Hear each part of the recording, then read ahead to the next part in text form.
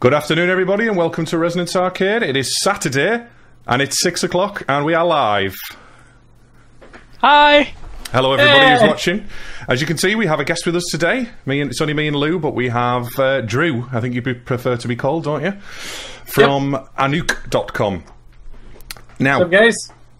We've got a few firsts going on in this show. I'll let you introduce yourself in a minute.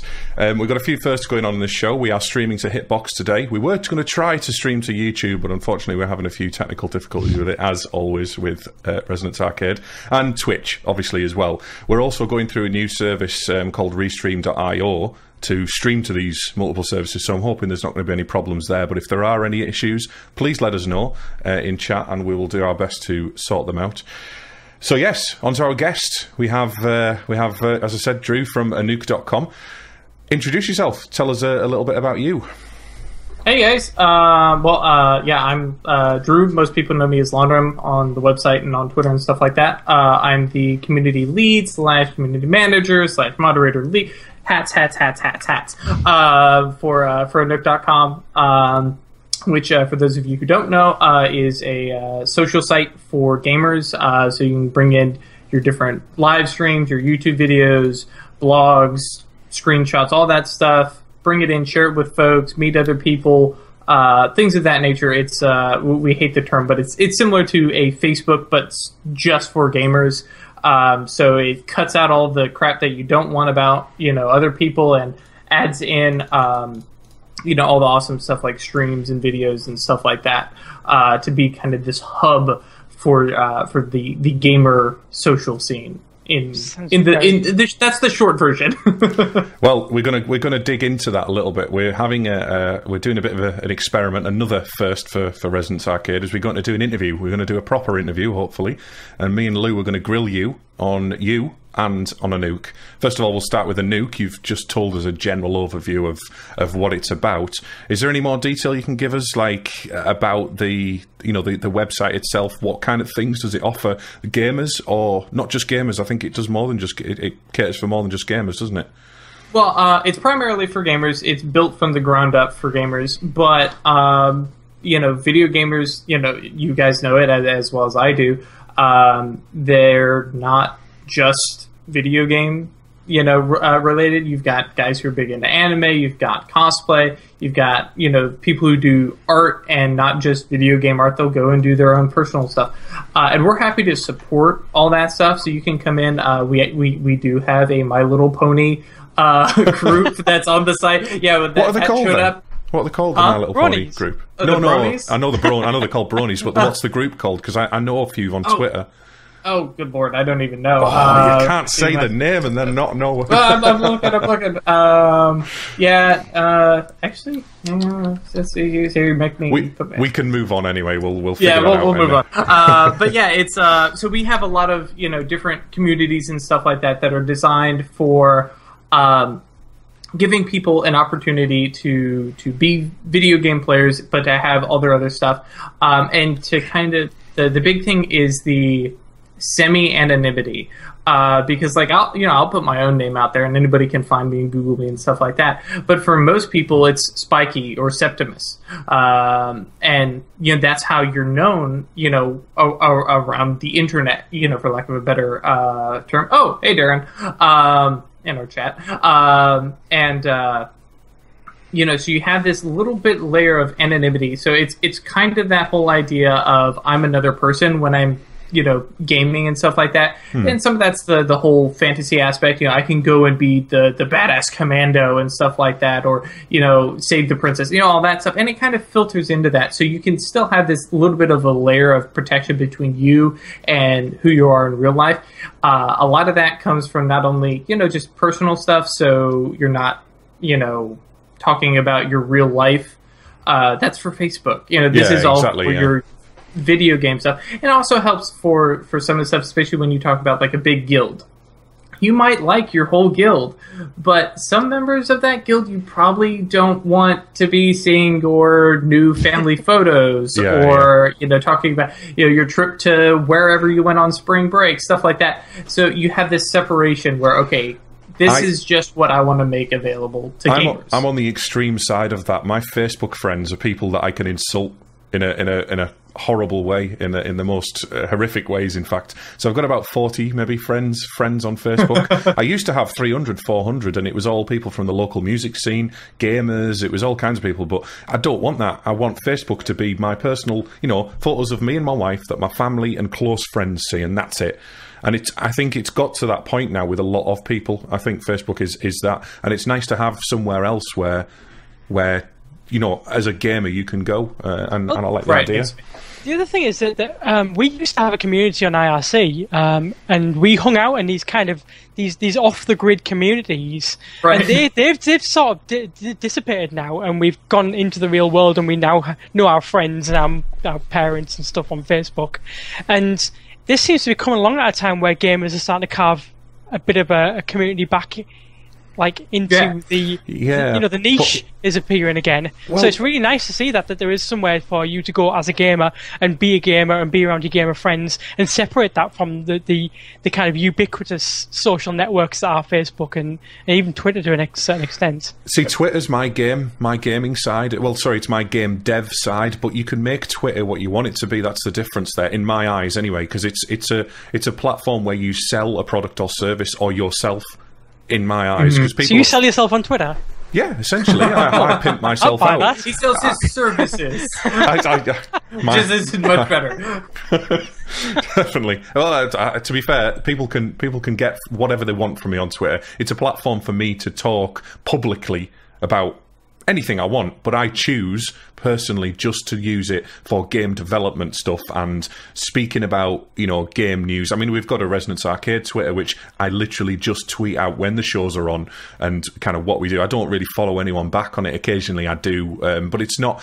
I probably should spend more time doing that. But it's nice, again, that there's another niche that if I wanted a gaming persona, my Spikeh persona, which is my gaming handle most of the time, to go on to Anouk and create a community on there, or maybe not create a community for me, but create a community for my clan or what else. Right. So moving on, this moves on to another question I had. What is Anouk? What is Anouk? I mean, we say Nook in England, but what is Anouk on Anouk? Right, I know it's the worst, isn't it? Yeah. I know, and I work for it. Yeah, a nook on a nook. There are terms for our groups. So for simplification, we'll just call them groups.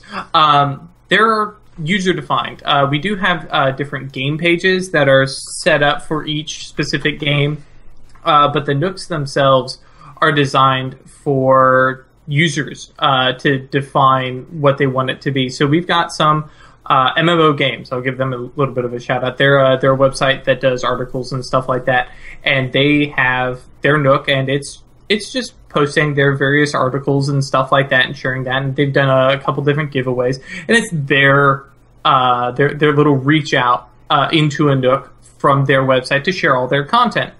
But then you've got others, Aloha Wendy. She's got her guild White Star, which is their multi-game for multi-platform, multi-game, whatever. Multi-game, so they've got WildStar, ESO, World of Warcraft. I think they've got 5 or 6 different games that they all play. But rather than using one website for this one and one website for this one, they're all together on this White Star Nook. And then they've got little sub forums and stuff like that. But all the content that they share is cross game. So even though they're all in different guilds for different games, they're all seeing the same content. So it promotes that whole, even though, I don't know you from my game, but we can still interact and talk about, that's a great screenshot, or that's a really cool item that you got and stuff like that. That breaks it out from just being one single game. See, I remember back in the day, back when clans were a big thing, and IRC, right. As Lou has mentioned, was a big thing. We used to have every clan was essentially for a single game, and it came to a point where we had big clans like Four Kings, or Spooks, I think was another Quake clan that appeared, and we even had to a point where certain clans only did certain mods in certain games. So our clan, secret, did I call them secret? No, Secret Quake Special Service, Quake Services, whatever it was. It was terrible. It was. I think I was 12 when I came up with the name, but. Yeah, our clan was a Rocket Arena 2 clan, and then there was other Rocket Arena 2 clans that occasionally they'd go into a bit of DM or capture the flag, but none of them ever did very well in the other places. And then they had their and then the big clans like Four Kings, Spooks, and a number of others, they came in and they started doing it almost semi-professionally to a point where we thought we were semi-professional because we did leagues, we were cool, but these guys did it to another level. They had sponsorship. They had humongous IRC channels that had hundreds of people in them. And whenever you went in there, you had to be special to get voice, so you couldn't speak unless and then they had individual channels for all the different clans. So it sounds like a nuke is kind of a web-based version of that, essentially, isn't it? It's an evolution of IRC. It's not a bad analogy because you can set up, for instance, using a game page, say World of Warcraft. If you post something on the World of Warcraft page, which is basically anytime you post something World of Warcraft related, that goes out into the ether to the several thousand people that follow World of Warcraft, and it's just going to show up on the game page. But if somebody's actually following you, that ends up on their own specific feed. And so basically you can say, well, I like Spikeh, but SEPTiMUS, no, we're just gonna leave Lou over. Generally the case. It's generally the way things go. We'll leave Lou over there, and I like his stuff, but I don't need to follow it. And so you can decide who shows up on your feed specifically, what games show up on your feed specifically, and then if you want to see something else, you can go to a related Nook or a related game page or to the person's actual profile. And so you can kind of pick and choose and stuff like that in terms of, for a general user as opposed to like content creators. Right. So what's an identity then? Is that an individual's account? Is that how that works? Basically you have your Nook profile, which is your account, but then we have various gaming identities that we've worked to develop, and these we've worked with game developers and sometimes third parties to basically add in various information from various APIs. So we've got Battlefield 3. No, not Battlefield 4 yet. Sorry, guys. Counter-Strike, Diablo 3, Heroes of New Earth, League of Legends, PlanetSide 2, Smite, StarCraft 2, Team Fortress 2, World of Tanks, and World of Warcraft. So all those are just the first ones. We're not done.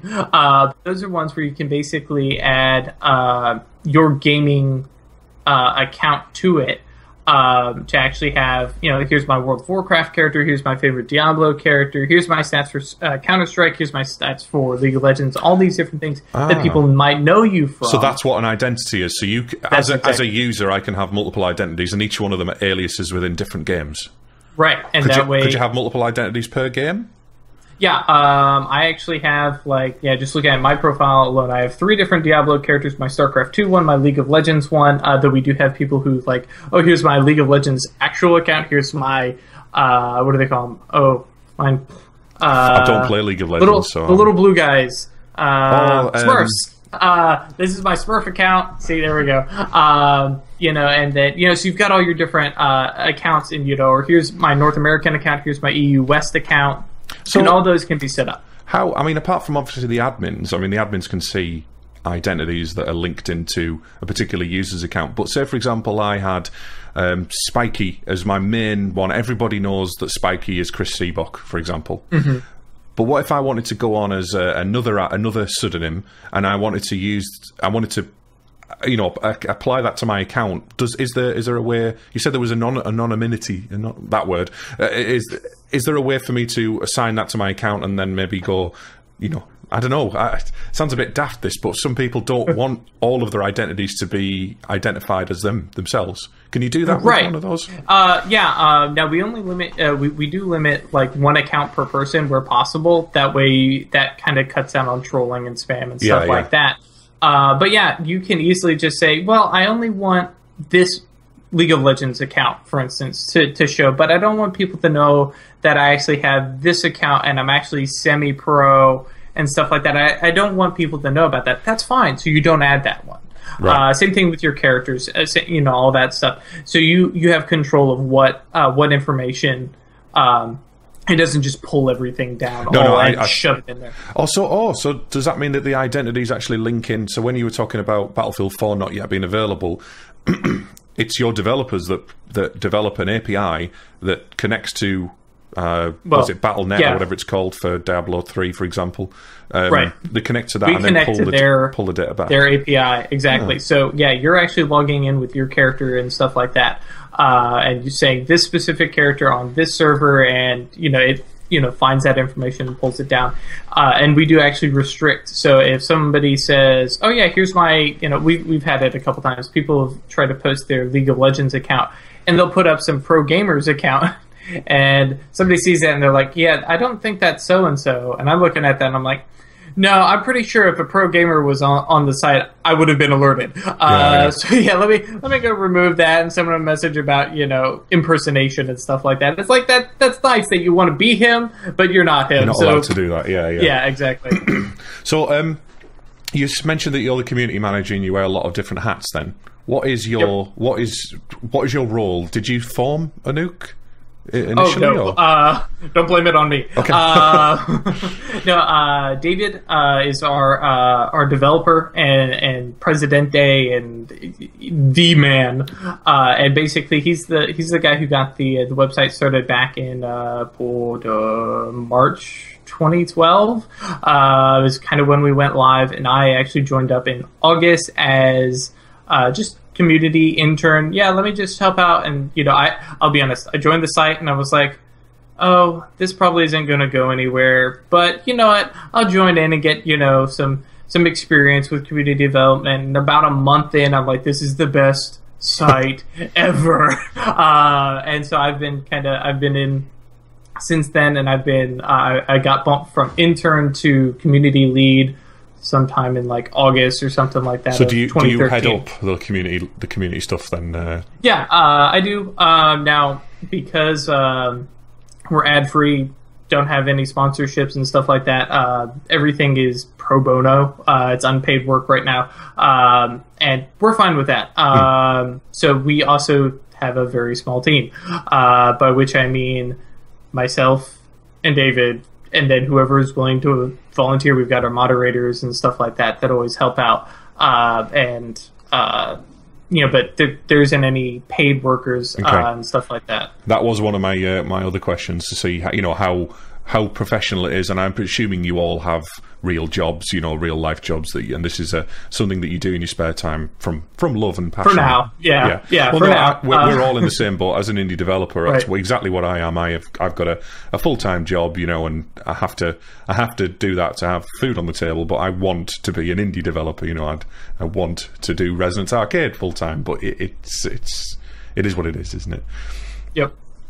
Okay, so how many users then now do you have on a nuke? See, that is the magical line. Anytime I end up talking with people, they're like, "How many users do you have?" I'm like, "I ain't telling you. Sorry." Oh, you're not telling us. Okay. We don't. Now that said, there are some stats that we like to throw around and that we're proud of and stuff like that. But for instance, League of Legends actually has 30,000 followers. To give you an idea, and that not every single person on a Nook follows League of Legends. World of Warcraft is the other big one, and that's got 8,000 users and stuff like that. So depending on the game, we've got various different size audiences, but overall, it's much bigger than just the League of Legends crowd. We'll go with that. Okay. But at the end of the day, we don't want to be like Twitter or Facebook, where they're like, oh, hey, we broke 1.5 million users. Cool. So I'm just another number, and that's one of the things that we try and avoid.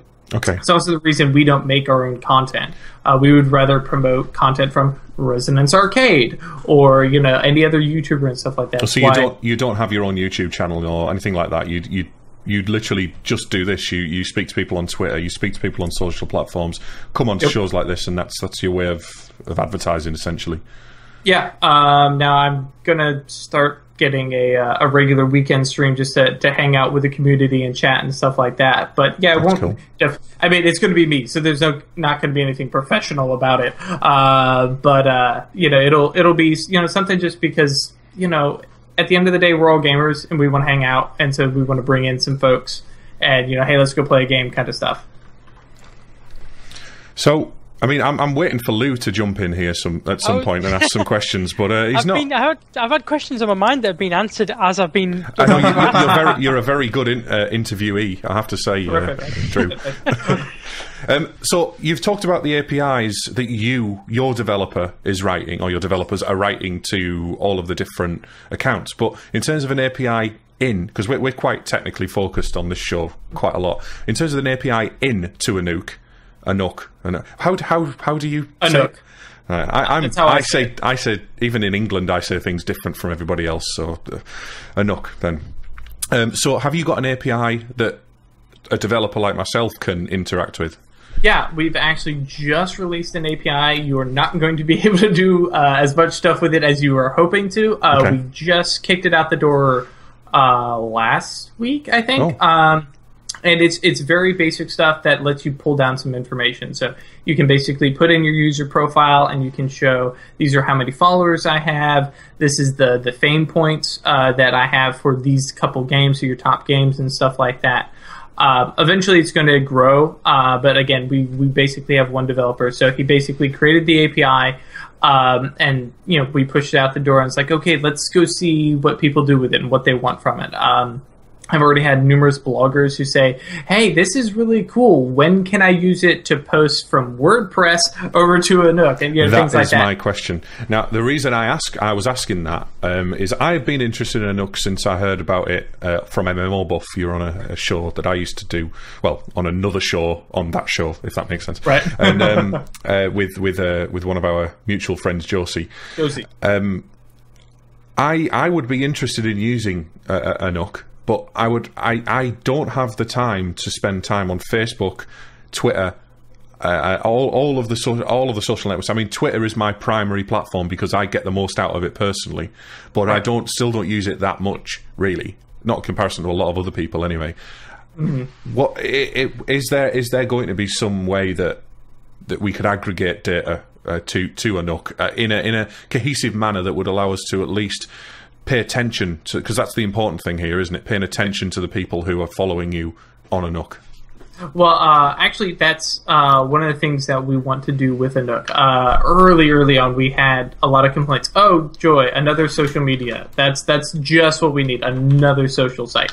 And our response was, yeah, you're right. That would be sucky if we were just another social site. So we actually pull in, or actually right now we don't pull in, information, but we do send it out. So you can actually use a Nook to actually post to Twitter, and there's other programs that are out there like that, Who Says, and a couple others that'll twit longer, that allow you to do longer posts, and then when it goes longer than the 140 characters, it just trims off the end and gives a link to it. A Nook does the same.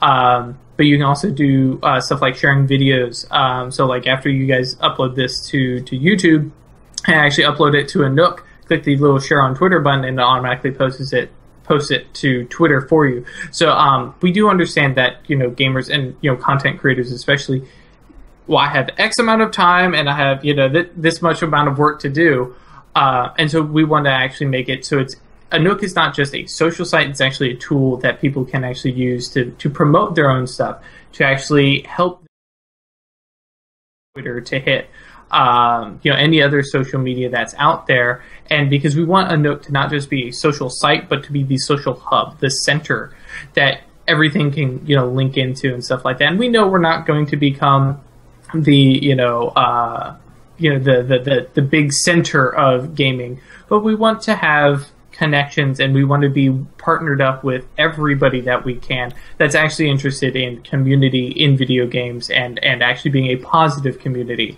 as opposed to some of the hives of scum and villainy that are out there.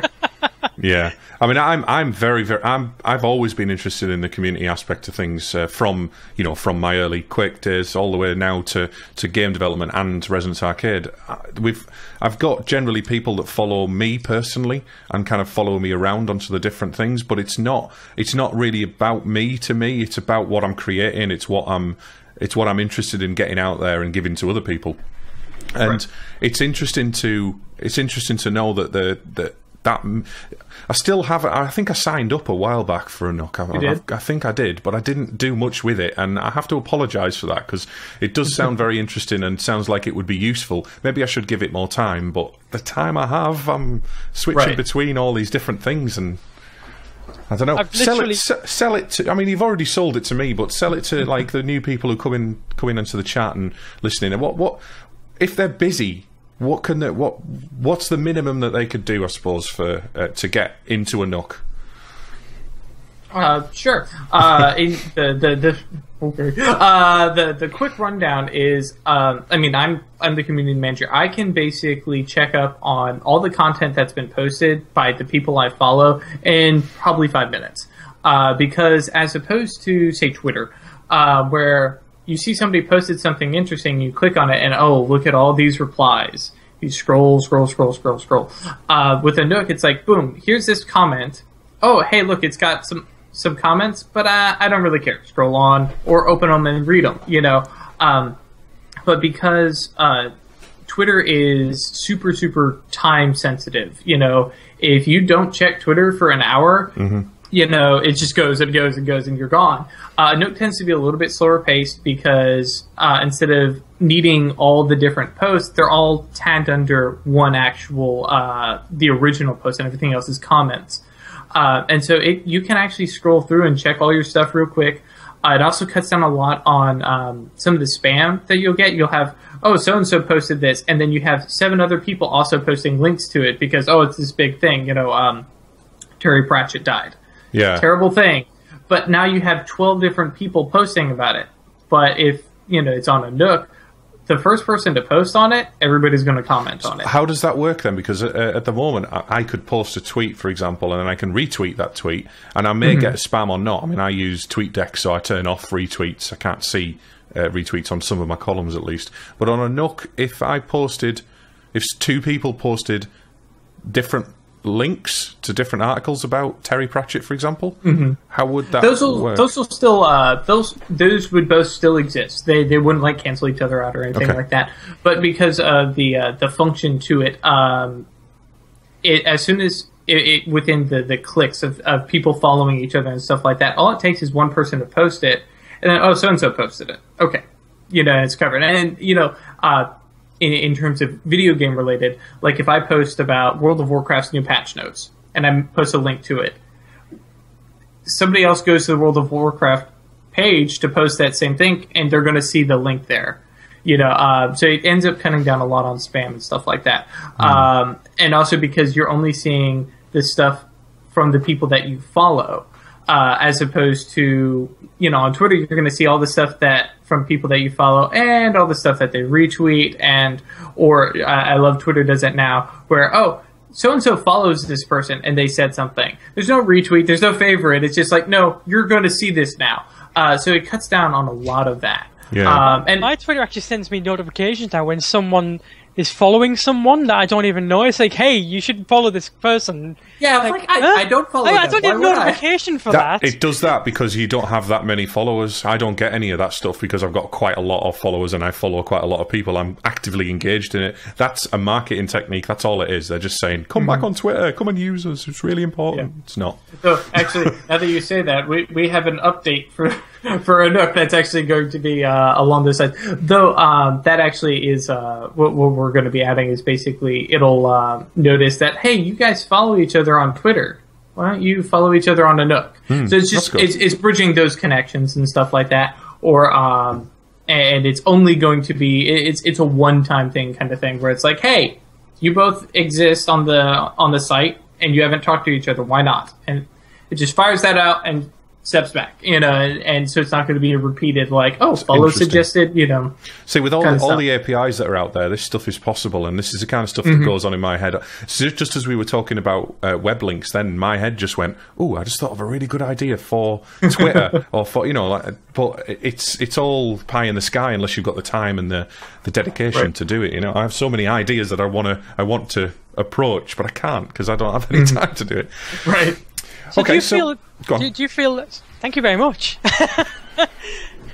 Do you feel that this is basically going to be something which can augment or replace, like for instance, Steam community?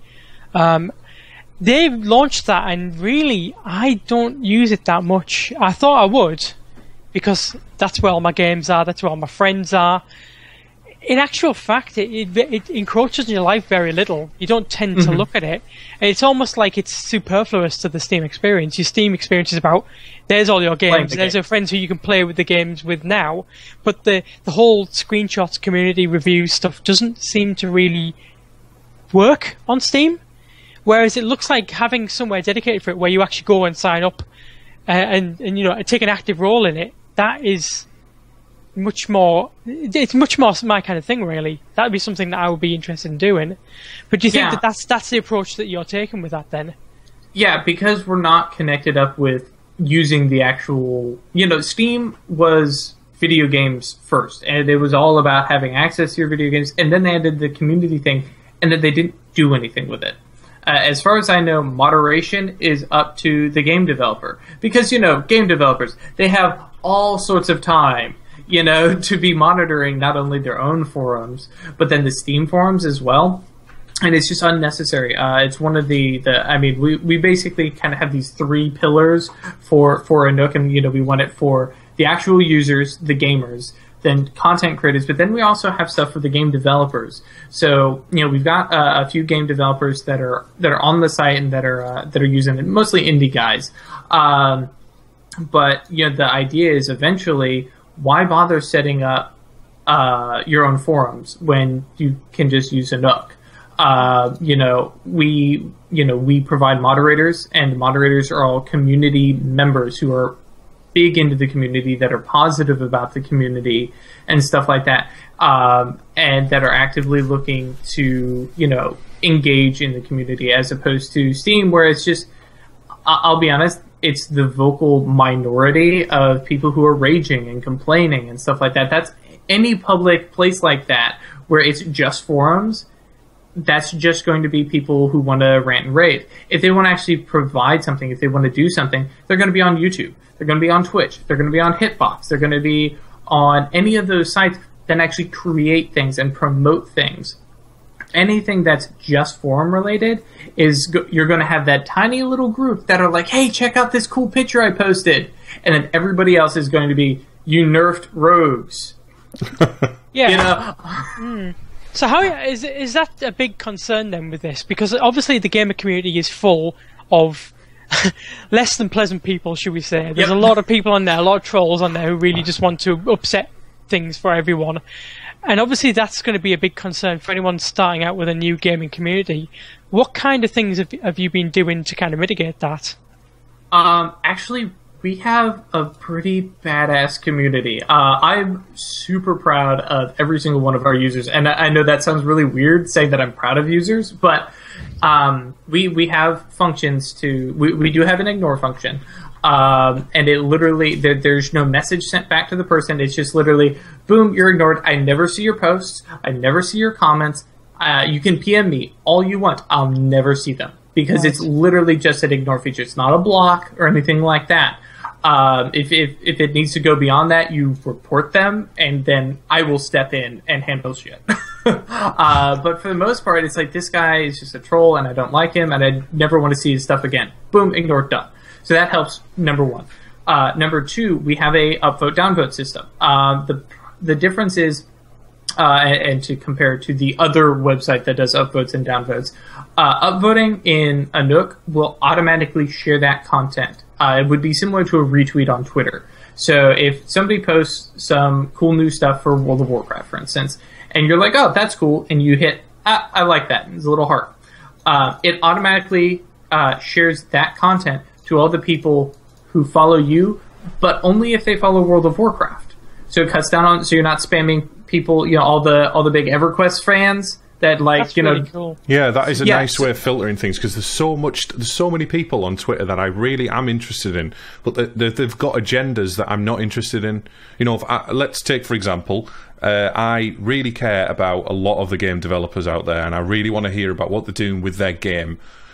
tell me if I'm understanding this right when I say this. I really care about what they do with their game and anything they do with technology or anything like that. But there are a lot of them that also have stuff about Gamergate, for example, that I'm not interested in. I don't care about that particular subject on Twitter.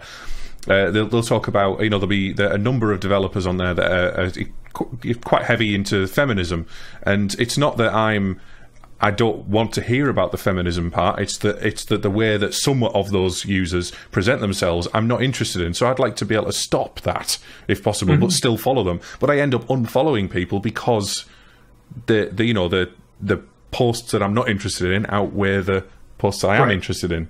Is that am I understanding that right? Can you do that kind of thing? Yes, but only within games. Okay. I mentioned before the stream, we don't get into the political stuff. Okay. So we're not going to have. You can't categorize something with, oh, this is about Gamergate. So there's no way to ignore stuff. But specifically within games, yeah. So you can basically say, hey, yeah, I really like this guy. He's really funny. Does great videos. And I love his World of Warcraft stuff, and I love his League of Legends, but I hate Dota. I really don't like Dota. So if you're not following Dota, you don't see his Dota stuff. So I understand that. Right. That's kind of what. Yeah. That combined with the downvote system for dealing with trolls and people who get overly excessively involved in content, you just click that little downvote. And the cool thing is, if enough people agree with you and actually force the post into the negative, it disappears off the game page. Now that isn't to say it's been deleted. Anybody who follows them, they'll still see it. It's still on their feed. It's still on their profile. All that stuff, it's still there. But the game page, the front page of a game, no, it's gone. Poof, done. That's nice. It's really funny because a lot of my work used to be, I have to go delete some gold seller, is spamming stuff again. Yeah. Now my users just go gold seller, downvote, and it's done. My work's done here. I can walk away. I'm good. That's really nice. Oh, it's amazing. Once users realize that on a Nook, that kind of spam isn't tolerated. Curse to your heart's content, but don't insult somebody. Don't call them names. Don't use some of the various racial and sexist epithets. Don't use it, and we'll all get along just fine. You want to scream in rage that you were so close, 1% wipe, or my pentakill was stolen. That's cool. Rage all you want, curse all you want, but don't make it personal. Don't attack somebody. We actually had a guy who came in and he just ran and raving, didn't like something had happened, and was just throwing language around. And somebody had linked it to me. I was like, okay, I'll have to handle that when I get home. I got home, checked the link, and it had been buried, downvoted into oblivion. So it was never going to be on the game page. And every single comment was nobody fought him. They're just like, God, man, why do you have to use that language? Let's not use that language here. Come on, man. And it's the catchphrase, the tagline for a Nook is "Welcome home, gamer," because it's the same thing. Are you going to go into your mama's house and use those words? Is that the kind of content that you want to throw around where your kid is your nieces and stuff like that? So let's keep it clean-ish. We're gamers. At the end of the day, we're all going to be yelling and screaming and stuff like that. But let's keep it focused, and clean. And yeah, a lot of they just jumped in and they piled the guy into the ground. It's nice, and they're all semi-polite about it. And afterwards, he posted a comment, "Oh, sorry guys, I just had a bad day." And somebody literally said, "Yeah, I get that. You want to go do duos on League?" And I was just like, my work here is done. Why do you need me? You guys have this Where handle. have these gamers come from? I know. That doesn't happen in the real gaming world, surely. And I swear to, and it was just one of those things. I mean, now I don't see that kind of situation happen a ton on a Nook, but it just happened once, and I was just like, okay, cool. They got it. They have figured out how a Nook needs to work and stuff like that. And so the whole positive community thing, because that's our big thing. You share your content all day. Your content might be crap. You might not know how to edit, but that's cool. Post it, and nobody is going to rant and rave at you about how terrible it is. They might give you suggestions on, how to make it better. They might downvote you because it's bad content and they don't want to see it on the homepage. Cool, but you're not going to get deleted for bad content. People aren't going to rage at you for bad content. And if they do, you downvote their comment, you report them, you ignore them. I'll tell you what, I'm going to make you a promise. I'm going to either me or Lou is going to sign up to. I've already signed. Have you? Good. Okay. Oh, look at Lou. Have you signed up to as Resonance Arcade or as yourself? No, or myself. It would be yourself, and then. Itself. Yep. Right. Okay. So I'll do the same, and we'll both use it, and we'll set up a nook for Resonance Arcade. We'll post this video and see how it goes, and see how see what kind of response we get, because it sounds like it really does sound good. You know what the problem is? It's fear of the unknown, and it's fear of the fact that it may be another. Sorry to use the term, but it may be another time waster, if you know what I mean. And that's the problem. But the thing is, we are totally focused on games on this show. We do occasionally talk about some technical, like gadgets and tech stuff, but it's mostly games, game development, gaming, gaming communities, anything to do with games, and that's what we're interested in. So it sounds like it may be right up our street. I have to be honest with you. Right. Yeah. And honestly, if you play video games, even casually, there's no reason at least not to poke your head in on the nook, see what's going on. It's amazing some of the people that I've found and met, just because and for a lot of them, it's you guys included.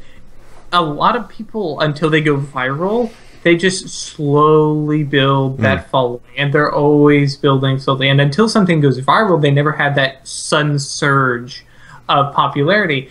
And there's been so many people, I'm like, how are you not more popular? Great editing, great content, had great personality and stuff like that. I'm like, how have you not blown up? There's a lot of, I never intended this to go crazy or anything like that. We've got a steady following. We're the people that come in regularly on the show, they're all very nice, and we have a good little community going on. But it's very little. If it got big, I don't know what would happen. I have to be honest. It's not really something we've thought about that much.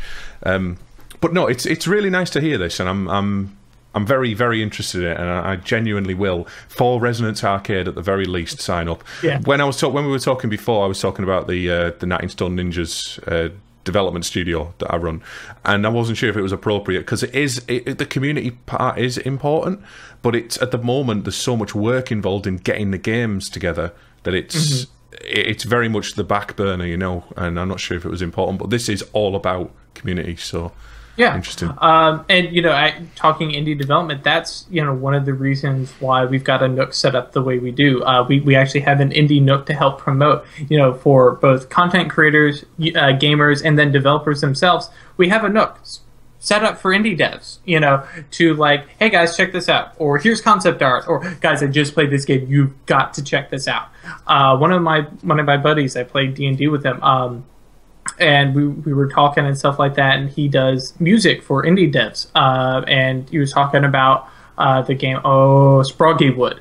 Not a huge game, but it's on Steam and stuff like that. Go check it out, it's cool. But specifically, I was like, oh, that's cool, and I got a chance to play it. And 2-3 weeks later, somebody had actually posted their YouTube video reviewing it on the Indie Nook, and I was like, it has finally happened. There's a post on my site about a game, and I know the developer, and it's just like, this is, and so we have that stuff, and a lot of it is for indie developers to make it a little bit easier for. Again, we go back to, you have this amount of work and that much time, and so we want to try and make it a lot easier to be able to post stuff, and generate hype, for lack of a better term, and to actually get people excited and interested in interacting, as opposed to someplace like on, Steam. We were talking about Steam community. For Greenlight, upvote, downvote, that's about all you get. And it's all very anonymous, isn't it, really? Right. You said that there is that element in our Nook, but it doesn't feel like anyone's following me on Steam or care about. It's right. I'm just a gamer on there. I'm just someone who's got 200 games and plays them occasionally. That's all I am. Yeah. That's the way I feel about the community as well. It really doesn't feel like a community on Steam. It feels like I don't know what it feels like, but it doesn't feel like anything, really. I find it very strange when someone sends me a message, I have to be honest with you. And I it does just saw a happen message very from 2010, which I've not seen before, which shows how much attention I paid to it. Wait, like actual messages on Steam? Something that someone posted. I didn't even know you could do that. You can post on people's profiles. I didn't know that. I only know because... I knew about the commenting on profiles, but I hadn't realized you could send, like, a PM. Oh, yeah, that's been around for years, that's... instant messaging, I know, the messaging. No, that's what I'm talking about. Yeah, sorry. Oh, okay. I thought you were talking about like I have an inbox somewhere, and there is an inbox, but I think it's all. Every time I say I've got 3 new messages, I've got 3 new cards from playing a game or something. Yeah. I'm not into any of that stuff. Yeah. But. Right. So, last question about Anuk before we move on to the rest of the content of the show. Sure. What is your most awkward user experience? As the community manager, what is... I know this is a bit of a funny one because you don't want to talk about anything negative, but I want to know you don't have to name any names, but just give us an anecdote if you have. No, the worst part is immediately jumping to mind. I'm like, oh no, I know what story I'm going to tell. So yeah, we had this lovely gentleman who decided that he was going to make multiple accounts repeatedly, which is it's a no-no. You're not supposed to do that. So I was trying to communicate with him. I was like, all right, dude, you gotta tell me what's going on. Why do you keep making... Well, I keep forgetting the password. Okay, well, refresh password via your email. Well, I don't actually have an email. Okay. Well, in that case... And at this point, I'm starting to realize, is he like 8? What's going on here? And it's like, okay, well, we've got to shut your accounts down. You need to set up an email. I gave him a link to Gmail. Go make an email. We'll set you up. And he's like, and didn't want to do that. And I was like, okay, I've given up. I've given him his venture, and I just deleted all his extraneous accounts. And then as I'm looking through them, I realized he sent private messages to other people, and he's got a lot more accounts than I realized, and he's got accounts as females. And I'm like, oh no, please no. And check some of the PMs, and yes, he's PM'd various other people. Do you want to be my girlfriend? I'm like, no. Oh no. So fortunately, everybody they all handled it very well, and most people just ignored him, and it was just like, all right, yeah, delete. All of this is dead. Delete it all. I sent him a PM. I was like, dude, we want every single user to like Anuk and to be part of Anuk and to be part of this community, but you gotta get a working email and a working password and stick to the one account. Yeah, it's just like, oh, so bad, and I just I'm like, oh man, what happened? I took over a forum many years ago, a local band forum in the town I live in, and it was absolutely full of highly offensive material, and it was supposed to be about music, this band, and it was full of that, and it was full of duplicate accounts. Everybody had at least 10 accounts, and they'd occasionally, they'd log in and log off while they were having a single conversation in a thread, and they'd be posting all these different serial killers and stuff. It might be a little bit, it's all right, I understand the in-jokes and the fact that it can be a bit funny, but as a manager, as someone who needed to control that and implement certain rules, such as don't post pictures of dead things, and it's not appropriate. I completely understand where you're coming from, and it took me a long time to get to a point where it was acceptable. This thing there. Right, so we're going to move on to some questions, personal questions now to you. Okay. Now I'm going to pick a few. We've got a big list of them. I'll let Lou pick one first out of this if he's got anything that he wants. Well, I'm going to go for the first one because that's the one I'm most interested in, actually. Okay. So, what is your favourite game of all time? Chrono Trigger. Oh, nice. Nice. There is no question. It's a question that comes up fairly often. I've had a long time to think over it, and it's like, yeah, that is the game that I would probably go back and play. And I do. For those of you not familiar with Chrono Trigger, it's an old SNES game. And it's one of the first games that had New Game Plus. So you'd finish the game, you could restart again with all your gear, with all your high-level characters and stuff like that. And so you got this almost an achievement. And it's just like, let's keep going. And I've got it on my Vita, wherever it went. It's the PlayStation version of it. And I'm dead set on getting every character to 99, and it's going to take forever. You know, but I will get there. I'm into my retro games. I've got a SNES. We've got a PAL version of the SNES downstairs. I can't get hold of Chrono Trigger. I've never played it. It is amazing. No. It's a beautiful game. It's basically, I would say it's better than the equivalent Final Fantasy on the SNES. I think it was Final Fantasy.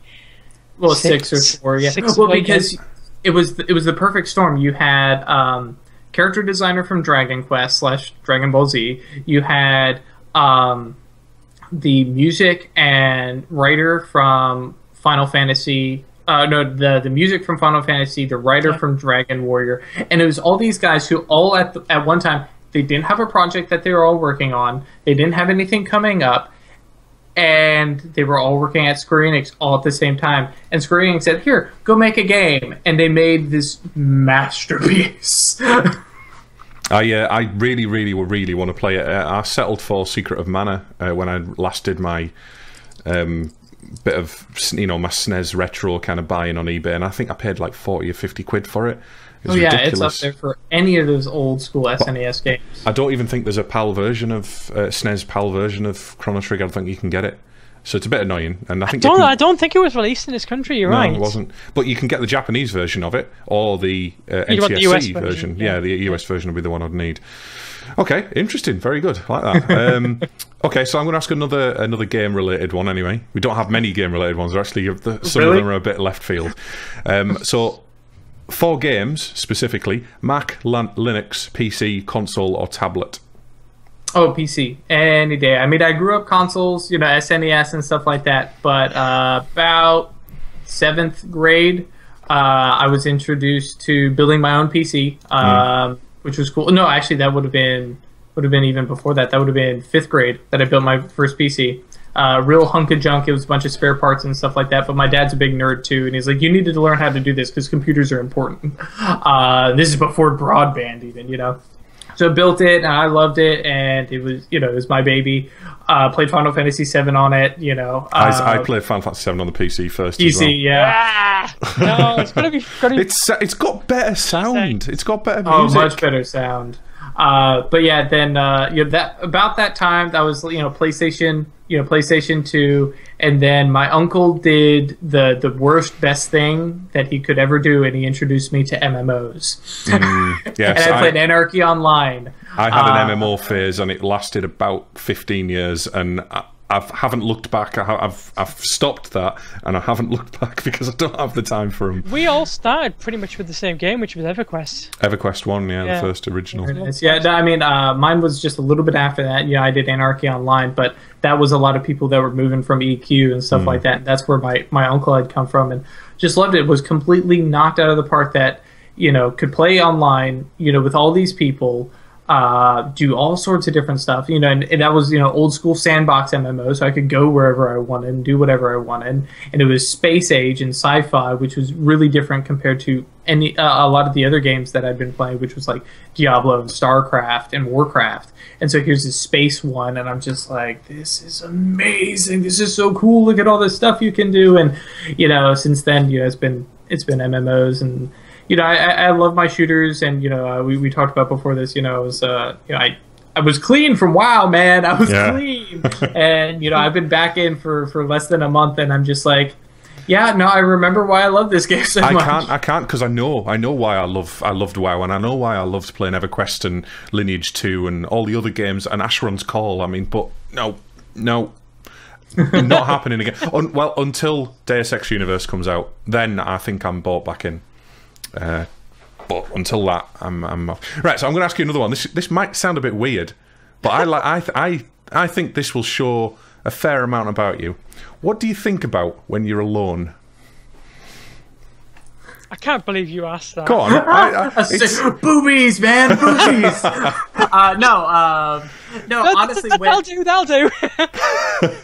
Next question. No. Is my wife watching the stream? I'm going to stick by this, and there's a few of them like this. I'm not going to ask many more of awkward ones, but this is an awkward one for you. So honestly, to be honest, when I'm just sitting around, I've always wanted to write a fantasy novel, and I've got 6, 7 different characters, and it's just always, it's like, oh, gotta wait, waiting for the laundry to finish, and I'm just sitting there with a basket, and mine just wanders, and it's just knitting up the interactions, the connections, and it's this story that's sitting back here somewhere, and just anytime I have half a moment, and it's just like, okay. Start thinking about it. That's a very good answer. I'm glad that went better than I was expecting it to. Okay, I took his first answer, Chris. Yeah. Thanks.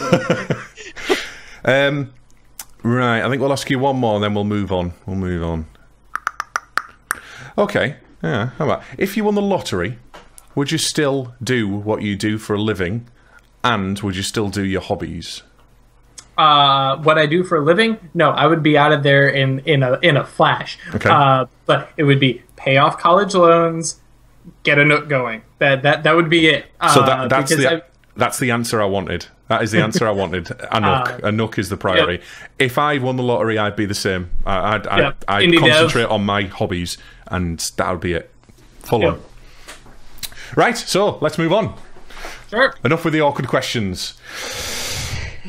So the first part of the show normally is we've had an hour of interview, which I think's been pretty good going, and you're a brilliant guest, you're a brilliant interviewee.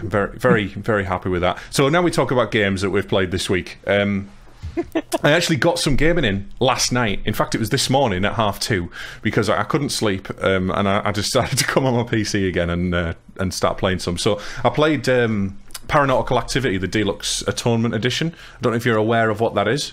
It's a roguelike. No, hang on, Lou. You've even talked about this before, so you should know what this is. It's a roguelike first-person shooter that Lou actually wanted to play. Yes, I forgot. I keep forgetting it's called this, but I know what it is now. Yeah. This is the game that was done by the guy that got kicked off Steam by for threatening Gabe Newell, threatening to kill him. Did you not hear about the indie dev?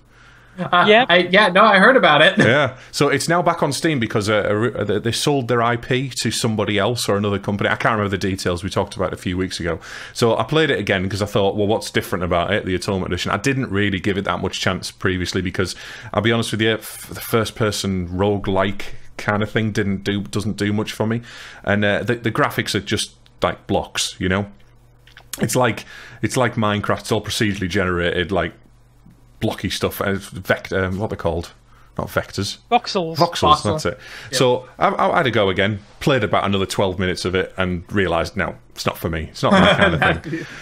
You've got a very restricted set of classes. You've got like 4 people that you can choose, and each one has different stats, very much like most, roguelikes or MMO games.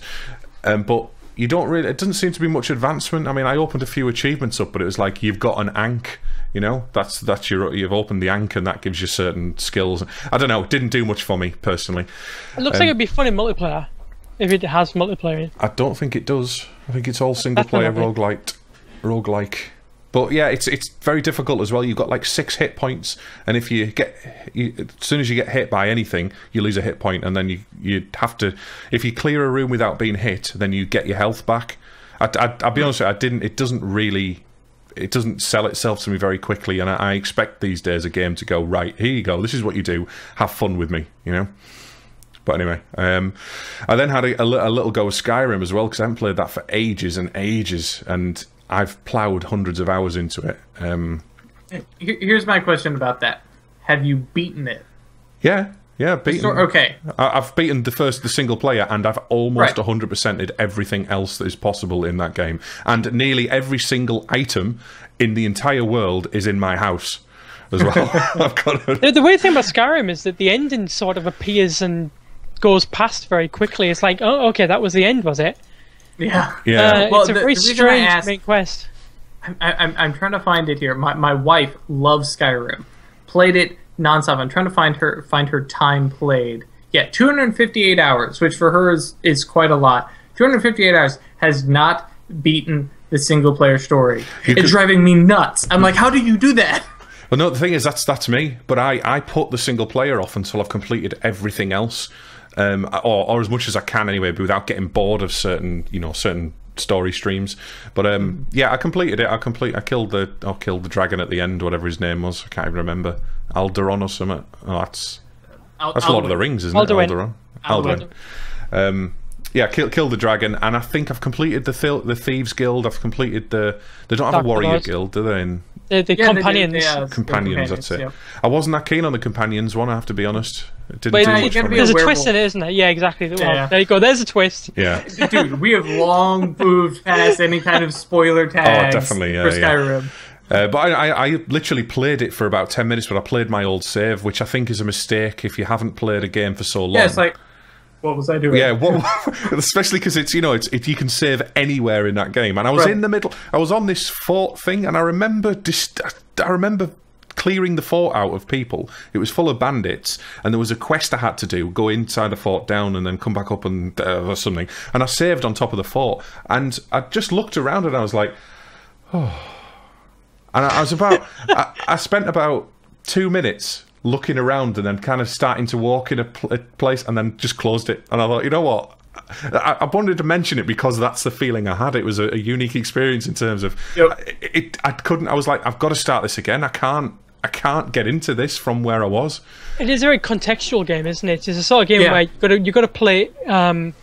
Like, if you haven't played it in a while, I know exactly what I mean. You lose what you do, and you lose the flow of the quests that you're doing, and you just like, you know, you walk around for a bit, you look around, you think, I can't really be bothered going anywhere or doing anything. Who was I married to again? What Where's my house? Yeah, where's my house? Where's one of my house? Yeah. Did I have any mods installed that did anything special for me? You know, that's the worst thing about going back to an Elder Scrolls game, is the fact that you've always got to try some mods, and you put the mods in, and they're all broken or weird, or you start up and you've got like loads of NPCs coming to you and give you quests, and you've got like pieces of paper and weapons in your inventory that weren't there before, and it's like, oh, I don't really just want to play this game. I don't want to. I mean, I would if I spent 3 minutes in it or 2 minutes in it, and that was it. But it still makes me want to play it again. Just going into it for that 3 minutes, it makes me want to start again and just nuke the game. Excuse me. I also played a game called Retrograde, which I got from a Humble Bundle many months ago. I think it was Total Biscuit was doing a review of it, or he was doing like his best games of whatever year, and he said it was good. I think it was on a Steam sale, actually. That was it. It was on a Steam sale, and he was doing his I was watching one of his videos saying, this is what you should get from this particular, and it was next to nothing, so I thought, why not? Tried it, and it's a rhythm game. It's like a Guitar Hero that's a shooter, but you play backwards, and it's a bit mind bending. It's very difficult, but you need a guitar for it, really. I mean, I started playing. I put it on the don't know why. I played it on the default setting, and I was getting bored. I was like, right, up, fire, down, fire, up, down, fire. There's only 2 lanes that you could work in. And then I'll put it on the extreme, the ultra extreme setting, because that's what I used to play when I used to play Guitar Hero many years ago. And I was on a pad, so I'm there's like 6 lanes, and I'm trying to jump. So you're doing Buckethead backwards in a spaceship. No, that's the thing. It's all one. It seems to be all one tune as well. You're not choosing a tune. You've got you just have to match it. You just have to match what's on the screen. It doesn't seem to fit in with the music. So it's a bit of an odd off kilter one. It looks nice, don't get me wrong, and the menu the menu graphics and everything are all really cool, but didn't do much for me. I think maybe you need to play it with some mates again. Maybe it's one of those. I wouldn't recommend it personally for single player anyway. But I was expecting it to be like like an R-type shooter, you know, what they call shmups. Shmup. God, I think I should know that by now. Now I also played Garry's Mod Murder as well. After last week's show, one of our Josie, in fact, was in chat, and she was asking.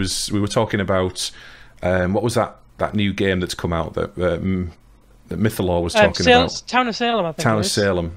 So Town of Salem, you have to kind of figure out. I can't remember exactly what it was. Yeah, but Garry's Mod Murder, Pseudo said, have a go of it, see what it's like. And I went into it, and I spent the first half an hour, and I was a bit addicted by the end of it. Spent the first half an hour going, what what is going on here? There's kids screaming at me like it's 2 o'clock in the morning, and there's Yorkshire kids, like kids from down the road, they're like really thick accents, English accents, just screaming horrific stuff down this. And I've turned the voice all the way down because you have to have the voice on so you can hear what other people say, because it's important. Because basically the premise of the game is you have to figure out who the murderer is, and if you're one of the bystanders who's got a weapon, you're supposed to kill them. If you're not. If you're just a bystander, you just have to survive and not be an idiot and kind of team up with somebody who's the murderer, and they stab you in the back while you. But it's quite an interesting concept, and it's been out for ages. But I really enjoyed it. The only thing that really put me off was and I haven't experienced it for a long time because I haven't played console shooters for a long time. An extreme amount of racism and nastiness coming out of people's mouths on there as well. Yep. I wasn't keen on that, and there was also quite a lot of girls on playing it with very voluptuous models that they were using, with boobs bouncing all over the place and stuff. And they just seemed to be playing like that so they could get one over on you, if you know what I mean. And that was their tactic, and they were all talking with like puppy dog voices, and I was like, oh, Can you not just play the game like, oh, it's him, he did it, or whatever? Try not playing it at 2 a.m. That might. But you might find the clientele are probably a bit more, a bit nicer. I didn't even dare get on the mic though. That's the thing. And whenever I was the murderer, I just didn't say anything. I didn't say anything anyway to anybody because I'm not shy, but silent but deadly. I didn't feel comfortable. I actually typed into chat once or twice, and I was thinking maybe I shouldn't be doing this because I'm just going to get destroyed, but no one did. I was saying, what is the point of this game? What is the end goal? I don't understand what's going on here. Then I became the murderer, and I was like, oh right, I get it now. I understand that there is somebody. I didn't read anything before I went into it, so and there's no instructions anywhere. But I really enjoyed it, and I thought it was a really cool concept, and it's something I haven't played before. So I have to play it with you. Yeah, it's. I think actually a couple of us going in just to have a laugh. We'd have to go on a server though with other people. Maybe. Well, I know Town of Salem actually keeps you from doing that. What? Sorry. Town of Salem, the web browser one will actually keep you from jumping in with friends because of that. Because then you can basically communicate and ruin the game. So I don't know. Now I haven't played Garry's Mod Murder or anything like that, but I'm curious if they would actually restrict that or not. Probably not. I don't think it didn't feel like that. In fact, there was definitely people. Some of the girls that were on there, they were definitely friends because they were talking like they were quite close. And I think they had a tactic of do this voice, this sexy voice to distract all the young teenagers. And there was a lot of kids on there. I wasn't particularly comfortable playing it, but I was enjoying the game aspect of it. Right.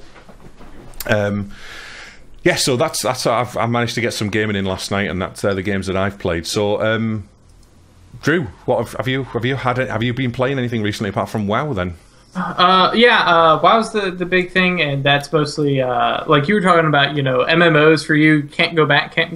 For me, WoW is how my wife and I, we didn't meet via WoW. We met in high school, but that was like we were poor high school students, and then we were poor college students. So all our dating, all our doing stuff was playing WoW. So for us going back and playing that, it's like, oh yeah, this is fun to play together and stuff like that.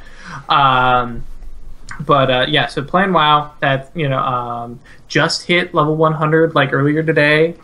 You're up to that now, is it? I think it was level 80 was a cap when I played it. No, the other ones are Payday 2. I am thoroughly addicted to Payday 2. They've just got their spring break stuff, so they're pushing out new content like every day for the next week. So that's always a big thing for me and my buddies. We get 4-player co-op, just hop in and first person shooter, go rob banks, kill cops.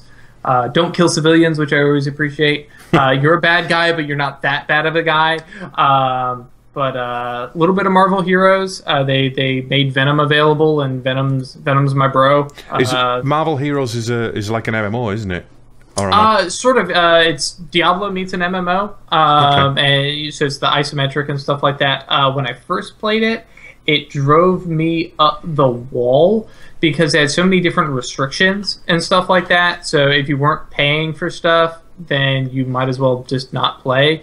But they've got rid of a lot of that. And then they introduced Venom, who's one of my favorite heroes / anti-villains / anti-villains? Anti-heroes slash yeah. villains. Wow. I said if Sam was here, he'd be able to engage in this with you because he's really into the Marvel universe and into his comics and stuff. I'm not myself. Well, everybody knows who Venom is. Black I know who he is. Yeah. So been playing a lot of that, and then Heroes of the Storm. My buddies started to get me playing that again. I don't do MOBAs. But Heroes of the Storm has kind of drawn me in a little bit, so for the casual kind of stuff, it's pretty good. And then it's not a game I'm playing; it's a game I want to play more of. Is Gigantic, who they're in alpha right now. They're from Motiga, a lot of veteran guys, indie. I don't even know what you would call it. It's kind of a MOBA. It's kind of a third-person shooter, but you've got Team Fortress, Smite. It's just this amalgamation of just awesome. It's really hard to describe, but basically, actually, I'm wearing their shirt. They actually invited me down to what they heard I was going to be at PAX South. So they're like, well, come by the booth, hang out with us. We'll give you a 3-day pass instead of just the 2-day pass that you're at. Hang out at the booth, work with us and stuff like that. Got to play it a bunch. And it was just like, this is phenomenal. And the big thing for me, though, is they're doing the community stuff. They're engaging in the community. They've got an NDA right now, so you can't stream it. If you're in alpha, you can't talk about it, stuff like that. But they've already said, oh, yeah, as soon as we're comfortable, we're going to lift the NDA for streaming so people can stream as soon as they can. And not just do the whole, well, now it's released or now it's in open beta so everybody can play, but they're actually looking for their actual community members to actually get to stream it first and stuff like that. So that's really cool. But yeah, I've talked plenty enough, so those are the games I'm playing right now. Cool. Well, I said Payday 2 is one of those games that I keep seeing, and I'm not actually sure if I've got it or not, but it's one of those games that... It's free this weekend, bro. Is it?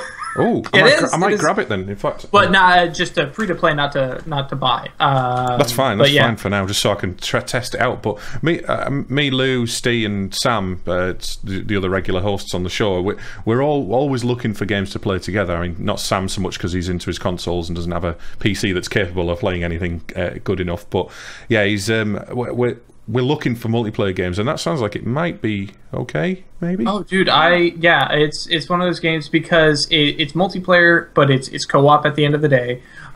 So you're always working together. If you fail, I guaranteed the whole team fails. So it's one of those things you actually have to work together. You got your different roles and stuff like that. Yeah, Darren in Hitbox, he played with him for a little bit too. And it's just one of those good games. I mean, I've got probably 8 or 10 people, I think, total that I know that play it. So it's always one of those things where it's like, I boot Payday 2 up and I get 2 or 3 messages, hey, we grouping up, what's going on? So, round up the 4 of us and off we go. Rob banks, cook meth, steal coke. Yeah, nice. You're really bad men. All the stuff I like to do in real life.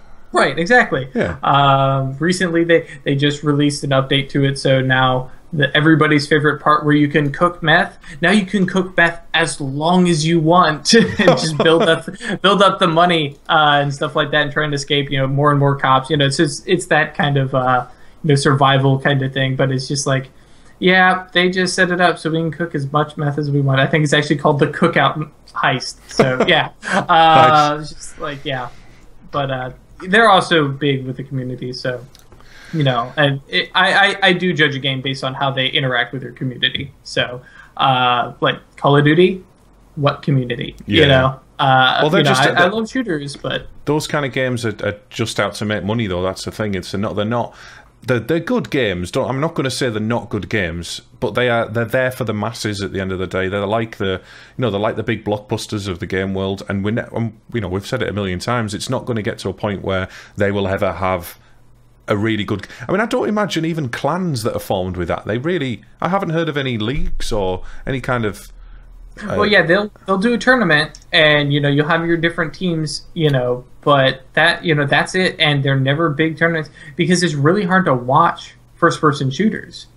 In terms of esports and stuff like that, it's really hard to sit down and watch a shooter because either you're watching from the bird's eye view and trying to see everybody shooting, and you can't see any skill. You just see this guy shot at this guy died. But if you're doing it from, I'm going to we're going to spectate from so and so's point of view. Cool. So you're seeing this, super twitch, movement around. It's one of the reasons why first-person shooters haven't taken off in terms of esports. Counter-Strike's a little different because it's a little bit slower paced.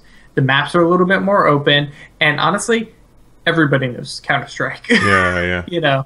Well, Sid, we keep talking about the old Quake days and that. I mean, I used to really enjoy watching people play Quake 2, Quake 2 specifically.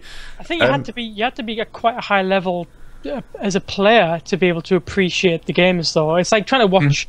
I really, really enjoy watching Supreme Commander games, but I only enjoy watching because I know enough about the game to be able to play it. I get you there. If you don't know how to play it, then you can't watch these games. You don't know what the hell is going on. I was watching an RTS. Was it an RTS? Yeah, an RTS called 0K the other day. One of our regular viewers, Potato Power, he sent me a link on Steam actually via the PM system, and he sent me a link to a Twitch stream, and I watched it, and there was someone commentating on it. The only reason that I kept watching is because the commentator was very good and knew what he was doing. There was some kind of league system going on. I didn't really fully follow that, but I was asking questions in chat because I've never seen the game before, and he was explaining how it was. He wasn't annoyed at me. He wasn't not engaging with me. That's why I stayed to watch it. It wasn't particularly because I was enjoying watching the game. I didn't really care what was going on in the game. I liked hearing his voice. That was all it was, But yeah, you might be right there. Maybe that's why FPS games haven't taken off in the sports arena. I never really thought of it that way, because I always associate FPS games with more interesting to me than an RTS game or a MOBA. I mean, I don't have a clue what's going on with MOBA games when I watch them. I'll sit and watch Dota or is it League of Legends? I'll sit and watch them, and I just have no idea what's going on. I understand that there's a hero and there's little, what they're called, minions. Yeah. But you don't control the minions, do you? And then you have to last hit in order to get some gold or something like that. Maybe or does that happen in all the MOBAs? It doesn't. Yeah, you're right. Yep. That's my limit of understanding with it. I'm sorry for my ignorance, but so Lou, you played anything since Wednesday? No, nothing. Sorry. You're terrible. You need to get on that. I know.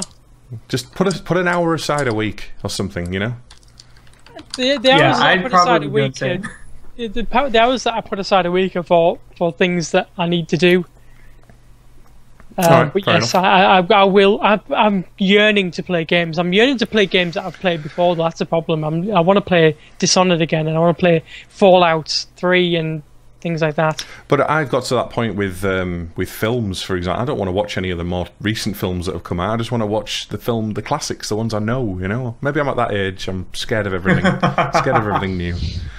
I'm afraid of change. Yeah. Okay, so we're going to move on to our next section, which is the way of the exploding list.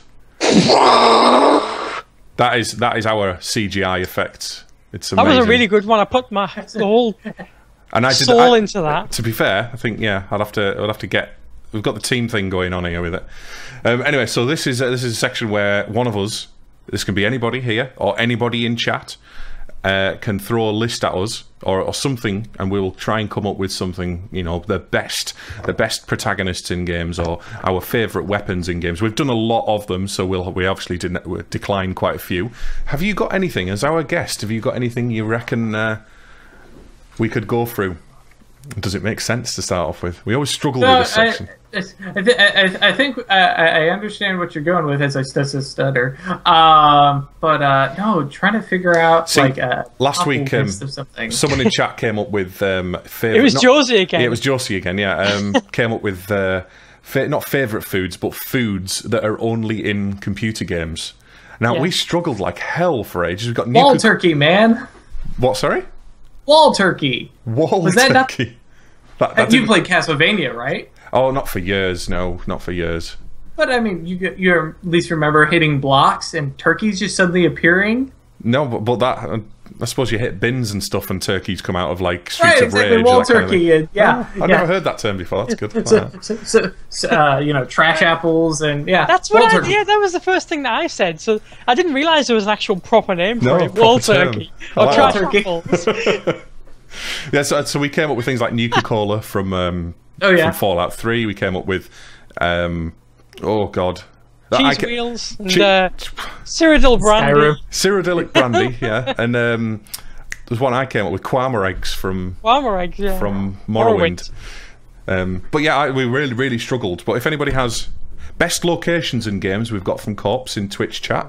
Best locations, you got to define, like, why are they the best locations? Like, yeah, that's the thing. It's really difficult to come up with this, and I'm not sure if we're going to keep continuing with the list section in the show because it's one of those bits where I feel like we ramble a little bit because we can't come up with anything good. What is that? Oscorp? Give us an adjective. Best looking locations. Best scary locations. Give us an adjective there, man. Yeah, that's a good point actually. But we've already kind of done like scenery, haven't we? Which is similar kind of thing to best locations. I'll see. I'm just gonna have a look on my list because I usually have something written down. While he's working on that, over on Hitbox, Nordy said, "How about best immersion breaks in video games?" Immersion break. Ooh. Yeah, and I've not played it, but Psycho Mantis from Metal Gear. We're doing a Metal Gear run at the moment as Resident Arcade, where I've played through 1, 2, 3. We're on the very last section of 3, but our commentator Sam was, because of his bad internet, he's not been able to come on the come and do it for a while. So we've been about 5-6 weeks now that we've holding off on the final section of Metal Gear, so the last hour. And but yeah.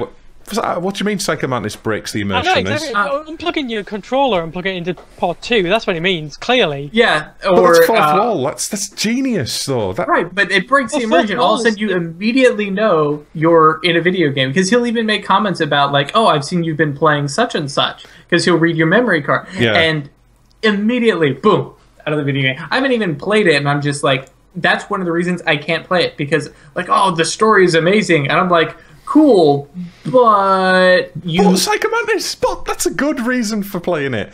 I mean, you can't play. The problem is experiencing that for the first time was very different from that's coming now. Right. You know that you have to unplug it and plug it. It's different. When you first played it, I spent ages. I mean, it was really frustrating. Don't get me wrong, but at the same time, I was like, oh my god, that's brilliant. That is a brilliant way of implementing that. Corpse has mentioned the most emotional games that tug at the heartstrings or make you want to personally hurt someone in the game. Obviously, Final Fantasy VII's up there, isn't it? With everybody jumps in on that. Yeah.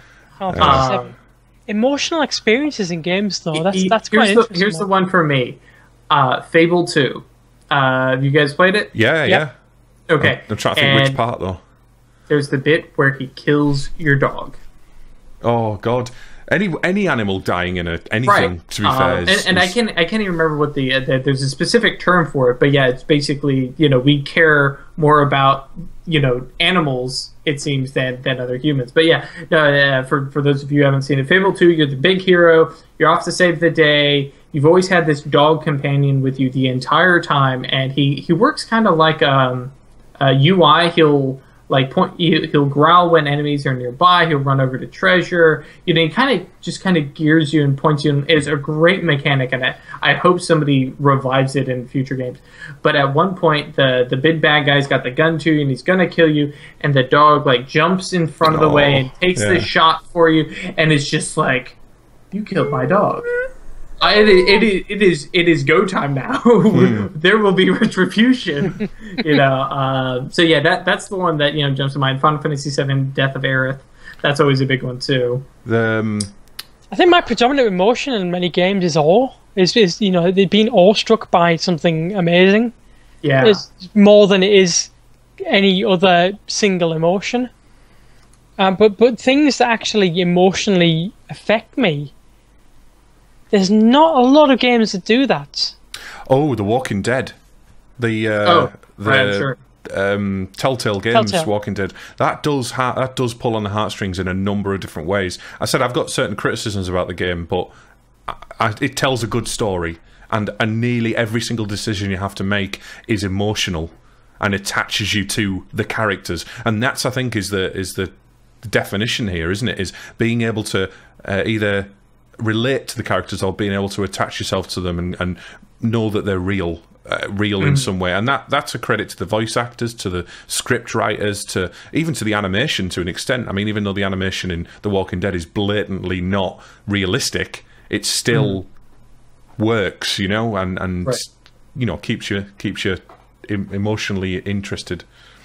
I think maybe one that maybe when I first played it, I didn't really hit the full gravitas of what was going on. But in Borderlands 2, when you have to kill Angel, yeah, that was the next one I was going to bring up. Yeah, that's well, having played through it again, I realised that's actually really well voice acted and really well put together. I mean, for the first time in the game, you really kind of get a sense that maybe I've been a bit of a bastard here, and even though that Handsome Jack is a complete bastard, but he's such a great just character. Killed his daughter. Yeah, just spoiled it for everybody. Well, yeah, I was going to say, and yeah, it's a really rough spot, and then you have Roland after, and if you guys, I don't know if you've played, did you play the DLC, the Dungeons and Dragons DLC? Did. Oh yeah, the end of that. And it's just like, oh, that was good. Which minor follow up, I don't know if you guys noticed, the Telltale Games, Tales from the Borderlands, they have episode 2 coming, and Handsome Jack is back. Right. As a hologram. I haven't followed the Borderlands stuff with them yet. I again just haven't had time recently to follow that. No, I need to go back and play Tales from the Borderlands now because my buddy's got it and I've got the Steam share with him. So whatever he owns, I own. I love it. So yeah, I need to hijack that from his account for a little while and go actually play it. God, I'm just trying to think of other people that have died in computer games. I'm even thinking of things like Call of Duty Modern Warfare, the first one, because at one point, you know what? Go ahead. Sorry, I was going to say at one point I can't remember the name. Is it Price? Is it Price that dies, or does he come back in the next one? There's one of the main characters in that game, and even though again we have criticisms of these games, the story I think is quite good in that. And what happens? Which Call of Duty were you talking about? Modern Warfare 1 specifically. Okay, I think. right. Yeah, no, that's the one. The nuke. Is that what you're talking about? I can't remember. There's something in that I remember when I played it. I was like, well, yeah. There's 2 bits in that. One was more emotional to me than the other. In Modern Warfare, at one point, you're playing as one of the characters, and I can't remember who it is. But you're heading in, and the nuke goes off, and the helicopter crashes. And it's like, okay, we got to get out of here. Or rather, the nuke doesn't go off. The helicopter crashes beforehand. So you go, you find the pilot, you rescue her, body carrier to the helicopter. We're getting out of here. The nuke goes off. And I was thinking, because, so many times characters have plot armor. So the character you're playing usually survives anything.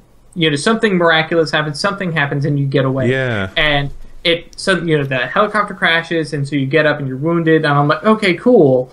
Okay, I've got to do the whole slow drag myself, get away, and stuff like that. And then you're trying to get away from the wreck, and you stand yourself up, and then you fall over and you die. And I'm like, holy crap, I just died. And that's the exact thought was I just died, not he died, but you portrayed your character, and I was just like, oh, that was something serious, and I'm like, I need a moment. That was, kind of touching because it was that low, but yeah, I think the one you're talking about, I think it is Price, and he gets shot at the end. Yeah. And then he slides the gun over to you and you shoot the guy. Yeah.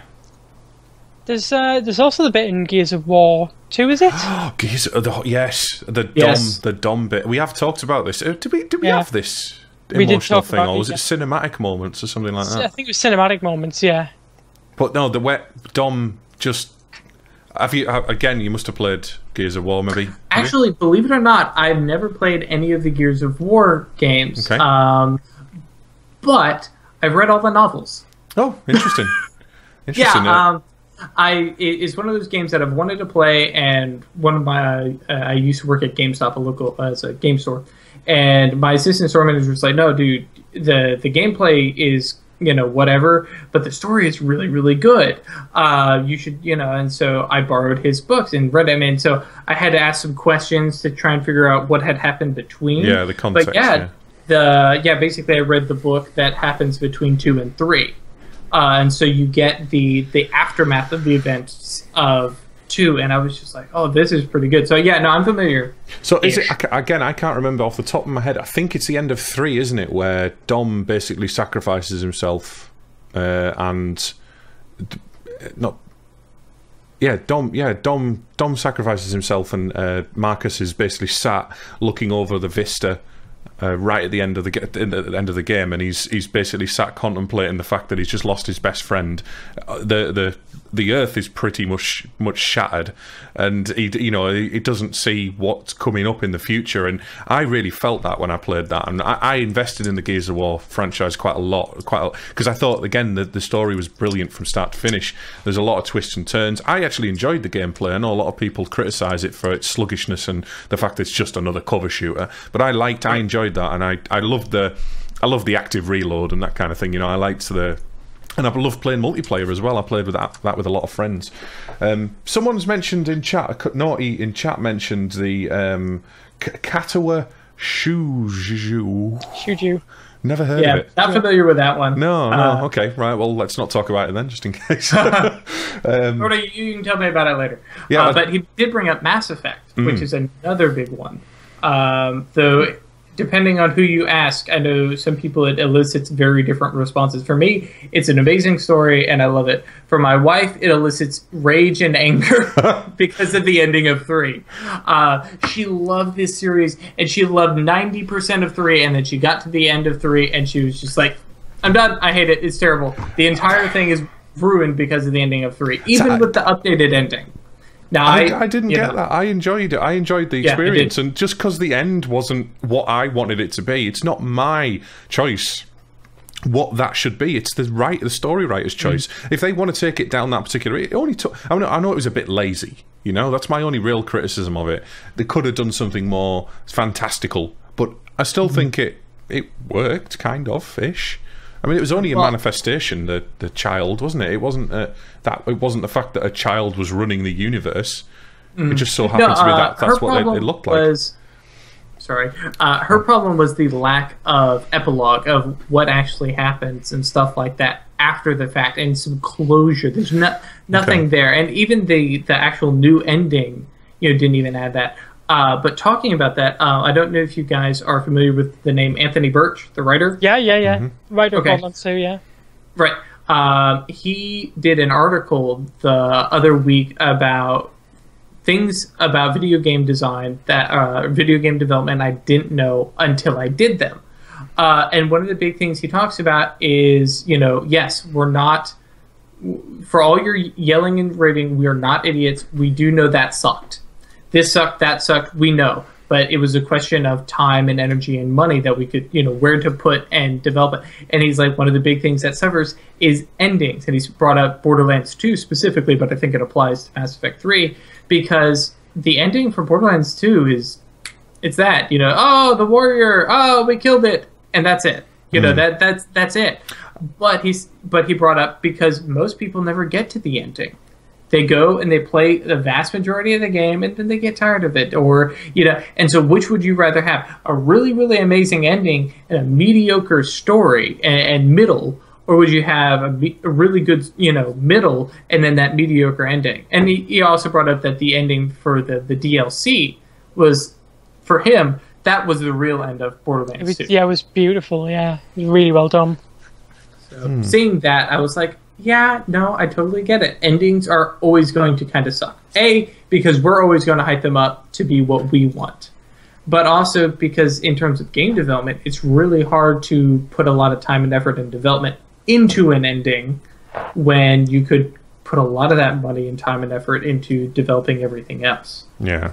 I think the argument is that if you're a AAA studio, though, you should really be able to do it all, Right. To an extent. You've got I know, again, there are always budget constraints and things like that, and political issues and bureaucracy, etc. But it still doesn't really excuse them being lazy. They're still charging a lot of money for their games, and some indie games. Look, again, I keep bringing it up time and time again. It's not a particularly great game to play, but the story and the amount of effort that was put into making it interesting. Thomas Was Alone, the story for that was done on a shoestring budget. The story and the voice acting was was paramount to that game. It wouldn't have been. In fact, the story, the voice actor, and the music won BAFTAs, didn't it? Well, I know they were award winning at least. Yeah, I think Mythalore, our guest last week, informed us of that. And that you know, the fact that the game didn't actually win anything, but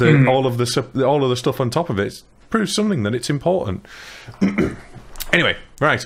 I'm not sure if we're flogging a dead horse with the rest of the emotional stuff. We could probably find a few more. And I know for a fact there's a reason that I love games, and it's because I have an emotional attachment to them, and there's always emotion involved in even the games that don't have story, into the characters, you know. But I'm struggling. I'm really struggling to come up with any more specific examples of bits that I've been shocked at or angered by. Never thought of angered, actually, apart from the end of Mass Effect, I suppose. Mass Effect, yeah. That's not a game causing anger for the right reasons, though, is it? Right. That's basically you weren't angry at the story. You were angry at the game. Yeah. Angry at the real world. Yeah. Yeah. The only other one that I can bring up is World of Warcraft. At the end of the Lich King fight, basically there's this whole thing of, well, there always has to be a Lich King. Spoilers for those of you who haven't beaten the fight. Too bad, so sad. We're expansions beyond that. But basically the Lich King, Arthas, is dying and is about to die, and it's like, well, here's the trick. We need to have a Lich King. Somebody needs to take on the mantle. And so this guy, Bolvar Fordragon, who's been, a leader for the Alliance, and he's always been this good guy, he's like, yeah, no, I've been tortured, I've been maimed, half of his body is, scarred, and he's like, it's cool, I got this. And he lumbers himself up to that frozen throne, sits down, and, puts on the helmet, and just leans back, and ice encases him, and he's just like, no, I will bear this burden. And it was just like, dude. And it was just... MMO. Right, and that was the Lich King expansion was that done in real time, or was that done as a FMV at the end? Because I've never completed anything on WoW. It's actually it's an in-engine cinematic, but it's not done with it's not with you watching. It is an FMV, right. But it is using the in-engine, which is really nice because it doesn't yank you out and stuff like that. But yeah, he basically sits and, it actually might be fully cinematic. I can't remember. Anyways, but yeah, he sits there and, puts on, and it was just, it's a really, and I remember doing it with a bunch of, friends, and, a bunch of people, the non-lore hounds, they all skip through, I'm over here, shut up, I'm watching this, and afterwards, me and, a couple other guys who watched it were like, holy crap, that was awesome, and of course we're Horde side, so we don't care. It's Bolvar Fordragon, no loss to us, but that's really cool, that sacrifice and stuff like that. Afterwards, we walk over and he's sitting in the throne, and it's just like, dude, this, he it's the sacrifice play, and you always have to respect that. I was just going to say, there seems to be a common theme here with the dog in Fable 2. That's a sacrifice thing. Yeah. With the Ares, even though at the time you don't know it, she is sacrificing herself for the good of the rest of the world. When the end of a lot of this is all to do with sacrifice. Mass Effect 3, you are sacrificing yourself depending. Yeah. Well, you sacrifice yourself either way, don't you? I think. I think one of them you can survive. Not in the original ending. I think it was all you're dead, or if you had a certain, if you met a certain requirement, like you have this whole bit where you your eyes blink and stuff like that, and he starts to get back up or something like that. Right. But yeah, for the most part, you sacrifice yourself, which is, for me, that is the ending. It's that the green portal, whichever one that was, the symbiosis and stuff like that, and he sacrifices himself to make it happen. Done, perfect. That's the ending. Himself? I was a femshep. Yeah. Yeah, I was going to say redheaded femsheps. Always find that weird, because I played as a femshep from the very beginning and passed my save all the way through. I played on the 360, and it's weird because most male gamers anyway I speak to played as a male, and they all talk about him. I remember they put out the stats, and it's like 52-48 split. Oh, really? Yeah, it's really close to half and half. And I know for a lot of people, like my wife, she always plays female characters, but she decided that she was going to do a male character today, get some of the different dialogue, do some of the other romance choices, and go, I can't remember, she had Renegade, and then she was going to do Paragon. And she played for like 5 minutes, and she's like, never mind, I'm done. And I was like, why? I can't stand his voice. Because, I mean, it's, what's her name, Jennifer Hale? She, for being one of the people who doesn't play video games a lot, she's a phenomenal voice actress. Like Nolan North and what's his name? I was in love with FemShep by the time I'd finished that game. I loved. I mean, I made the character as well, so it was it was nice seeing all of the additionals like the scars and everything that was added on as you played the game, as you played through the series rather. Brilliant series, and I hope they keep up the quality with a new release. Yeah, whatever it is going to be. I mean, I'm a big BioWare fan in general. I think I've been following them for a long time, and I really like all of their. I like the style of their games, but because it's slow paced more than anything, because most of them are kind of turn based, they're not as action orientated. You don't have to.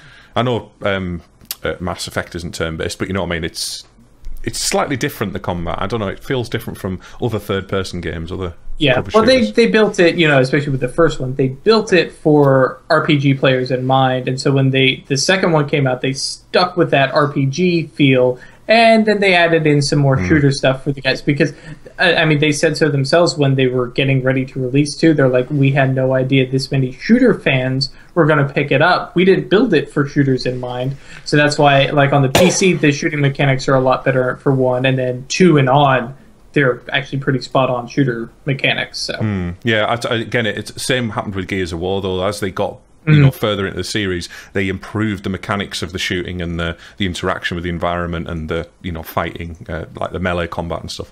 And I'm glad that they do that. I'm glad they don't just leave it as it is. It's not often these days, I don't think, that they break something when they. Games that I've enjoyed anyway, at least. Right. That's a bit of a nonsense phrase to say, but Right, so let's move on to the news then. I think that's enough of the list section. We haven't got much because our last show was last Wednesday. For those of you who are brand new to watching the show, we usually stream Wednesdays at 7:30 p.m. GMT. But because Drew is American and he can't do during the week, we decided to have a one-off Saturday show. So we actually say one-off. We've got another American on the show next Saturday. Who we got next week? We've got a guy called Matt Cheelan, and I think his website is anotherdayanothergame.com or something like that. I've been following him. We've been following each other on Twitter for quite some time, and he's a very opinionated gamer, let's say. So I'm looking forward to having him. Yeah, exactly. We like to have people who come on and give us their opinions. He's quite a negative opinionated gamer as well, so I'm quite interested to see that as well. Right, so yes, news. Again, some of this is nonsense, but we'll go through it as quickly as we can. Sony won't refund a hacked user's PSN account. Apparently, someone hacked some user's account, spent $600, and they have threatened to ban his account if he goes to his credit card company. Now, I don't know how much truth is in this because it was a Reddit story that kicked off. I'll paste a link into the chat. But I just wondered, again, people's opinions on this. I mean, what do you think? What do you think? Should PSN refund us? I think they've offered to refund $150. No, I don't think they should. I think if you're in a situation where you allow your account to be compromised, and this is not hacking. Let me put this straight. Yeah. No one's accounts are being hacked here. People are having their accounts compromised because they're either not using a good security methods, they're not setting a good password, or whatever. So I don't think he should be refunded. I think he should be taught a lesson to keep his account secure, really.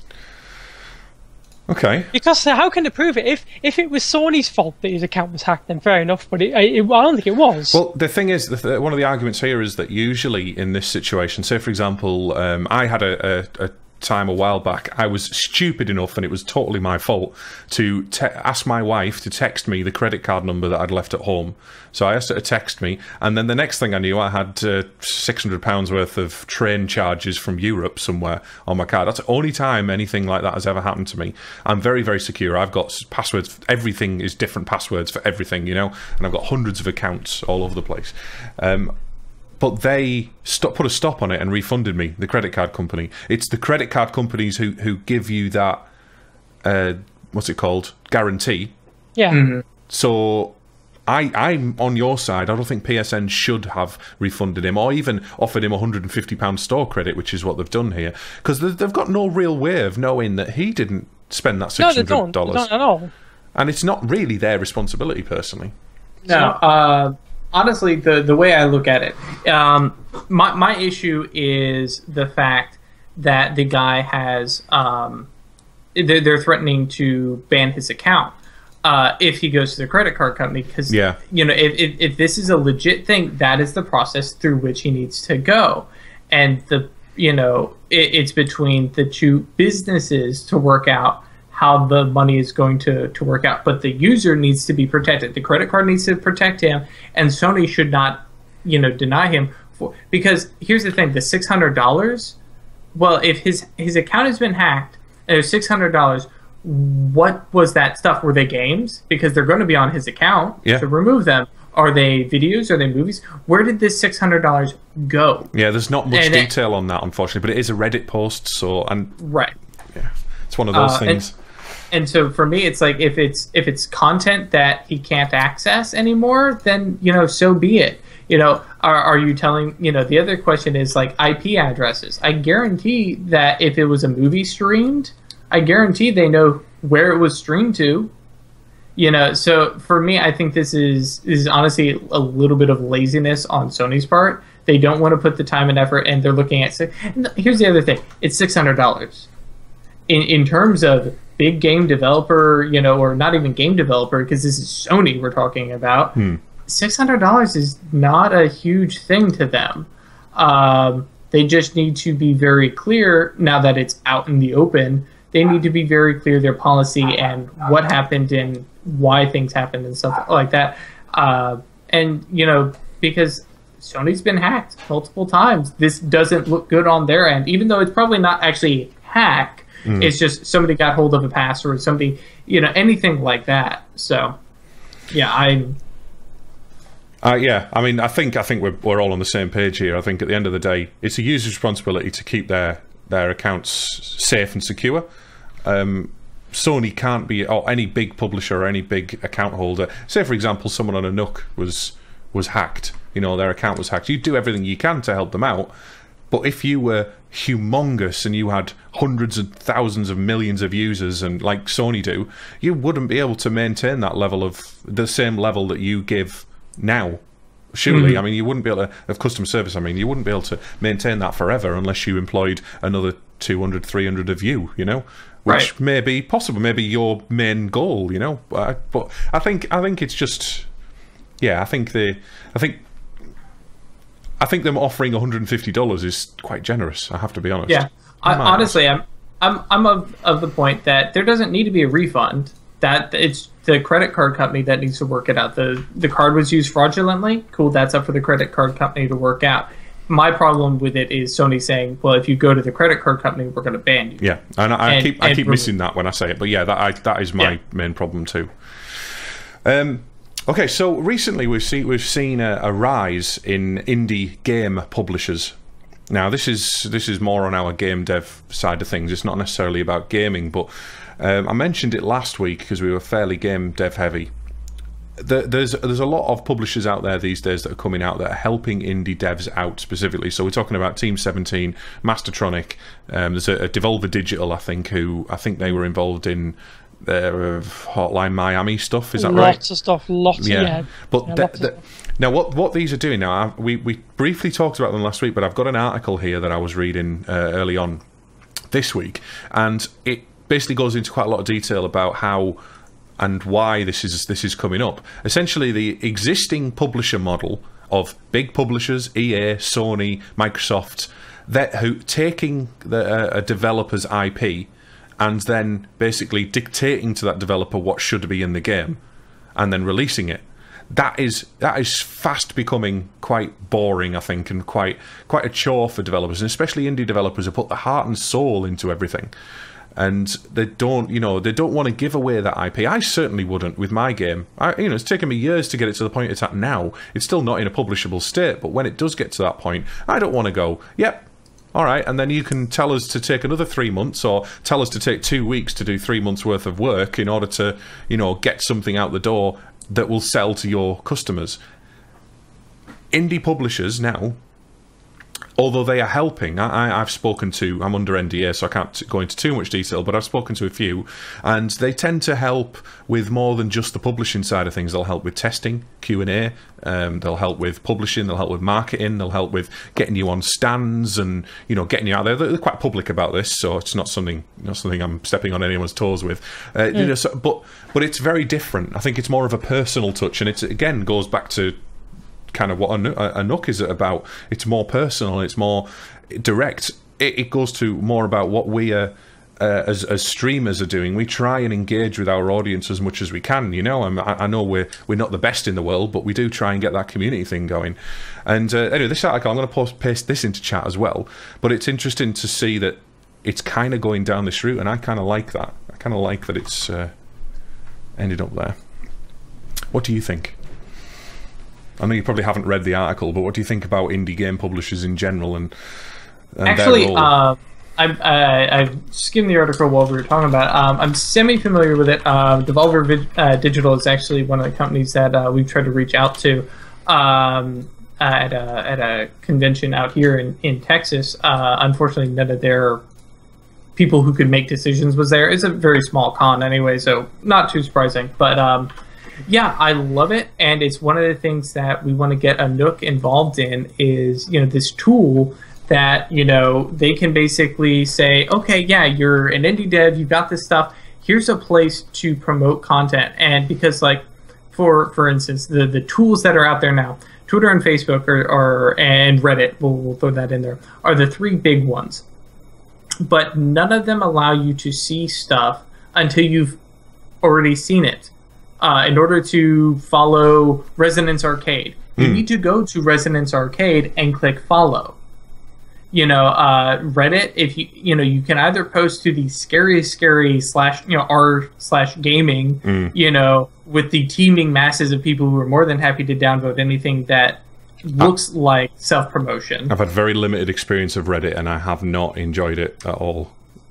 Yeah, you know, and so you have problems, you know, because like the minor small Reddits, like game specific ones, like Payday has a pretty good one, Gigantic has a pretty good one, but they're all smaller, you know, and so they can actually have this nice community. But again, if you want to do that, you need to be told about it, and you need to go to it and follow it.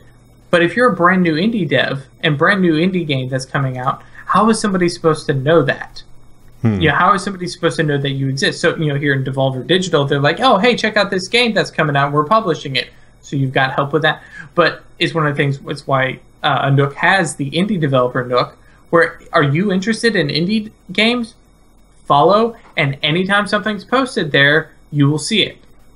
And so there's a lot of things out there, not just a Nook. I mean, there's a lot of things out there to help indie publishers, but again, it comes down to your time versus amount of things to do versus time. It is always that. I have put quite a bit of effort into the PR side of things so far, but I still I haven't put anywhere near enough. I mean, 1,000 followers on Twitter is not a lot, you know. It's nowhere near enough to sell any quantity of games when I get to that point. But at the moment, I'm not focusing on that. Everything you can do will help, but I think it's getting to a point now where people or indies that are actually serious about publishing games, I think they're going to maybe value these indie publishers a little bit more than they would ever value like a serious publisher. Because as soon as you become an indie that's gone to a big publishing house, you're no longer an indie, and you never will be ever again. You're either going to disappear into the ether, or you're going to get bought out, or you're going to expand into a huge studio. It's just generally the way it would go. You know, if you might become famous from it, but it's not the point. It's not about fame. I just think these new indie publishers are probably the future for indie. You know, I think personally, I think it's very difficult because of the amount of content out there, the amount of indie games that are getting published on Steam every week. Daily, in fact. I think it's getting to a point now where the ones that need to stand out are going to go to these publishers, and they're going to engage with them and get their name out there more. I think the publishers are still fairly fussy. They're not as fussy as the giants, but they're still fairly fussy about what they will and won't take on. But, well, it's the start, you know, and until we have some place, I mean, Steam Greenlight is kind of the right direction, but until we have something where indie developers can create their own game and have tons of tools that they can use to promote their own stuff, you're never going to have indie developers get really big unless it's a super viral hit or they have support from some publisher. Exactly. So next, this is not necessarily something you will know much about or follow because it's a very English thing. BBC over here, you must have heard of the BBC at least. I love me some Doctor Who, man. Yeah. Oh, yeah. They're making a GTA 5 documentary, which I think is interesting, but it's I don't know. I'm not sure if I'm sold on the idea yet. Now they've got an incentive at the moment called Make It Digital campaign, and they're basically them, and along with all of the banks in the UK, they seem to be trying to get kids at a very young age involved in programming and understanding technical and IT skills. Now this is something they did 30 years ago as well. Yes, but at the moment it's important. Now I've also found out recently that Australia is also in a demand for shortage of IT skills, so they're incentivizing people to move over there to what's it called, migrate or whatever you call it. Emigrate, that's it, not migrate, we're not birds. So yeah, I think that the reason for this Make It Digital campaign is that we do apparently have a skill shortage in the UK for ITs. I didn't know that. I mean, I don't struggle to I'm an IT professional, but I don't struggle to find work. But I don't know, maybe it's because of the circles I'm in personally, but I also don't find it particularly easy either, you know? It's not like there's loads and loads of jobs around. I work for a large international company, and we really struggle to find people who are decent at the jobs that we want them to be decent at. Now, you know what? Now you said that, a lot of the clients that I have, I'm a contractor, right? And I'm fairly highly skilled in what I do, and the people that they want permanently employed, they want to be my caliber or better, if you know what I mean. I'm not sitting here to try and promote myself or anything like that. I'm just saying that generally quite a lot of permanent employees don't have the skills that these people are looking for. People who are of the permanent mindset of, I need a job, you know, I need to go and whereas with contractors, we have to work at it. We have to work at keeping up to date with skills, and we've got more passion, I suppose, for keeping up to date with the latest technologies, the latest frameworks, the latest releases, and that kind of thing. Whereas with permanent employees, they tend to get complacent, and they tend to get to a point where they're just working for a living. I've seen it time and time again. Even the place I'm currently working, there's people there that are like that, and it's a bit discouraging, really. I think it's nice to talk to people like you two who are into what you do, you know. And I don't know what you do for a living, Drew, but I know that your Anook thing is, you know, your life. It's interesting and it's what you enjoy doing. Is this documentary actually about Grand Theft Auto 5? I'm looking at the article, and it seems to suggest it's the original Grand Theft Auto. Oh, it could be. Could be. I haven't delved into it in a great amount of detail, but I do know that it's about the making of. It's not about the game. It's about how we came up with this idea. Why there's lots of gangs involved. Why we decided to go down the ultra violence route, and why there's hookers in the game. You know, that kind of thing. It's all the. Oh yeah. All the stuff. If you're talking about the original, it's also why you get a bonus for running over Hare Krishnas. Yeah. Yeah, we all used to enjoy doing that, but when you think about it, it's a bit wrong, isn't it? It's a bit wrong. Just a bit, yeah.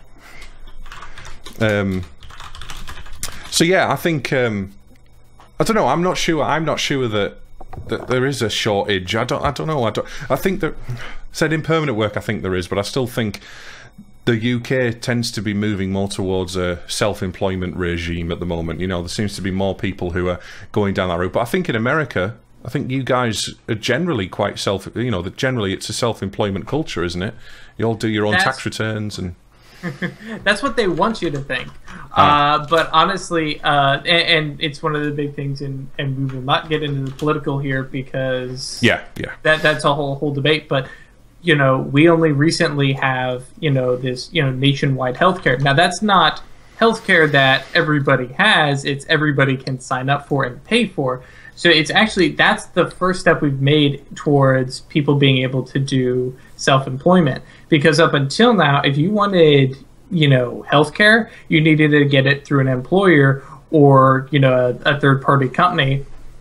And those third-party companies were like, oh, you're desperate for healthcare, so we're going to jack the price up. And, oh, you have, prior conditions, you have anything, any problems already, we're not going to cover you, or we're going to charge you an arm and a leg to make sure you can keep your arm and your leg. And it's just, so that said, we have an abundance of people who, especially the IT industry, we have tons of people that are being told, oh yeah, you can totally get a degree in IT and it'll work out terrifically for you.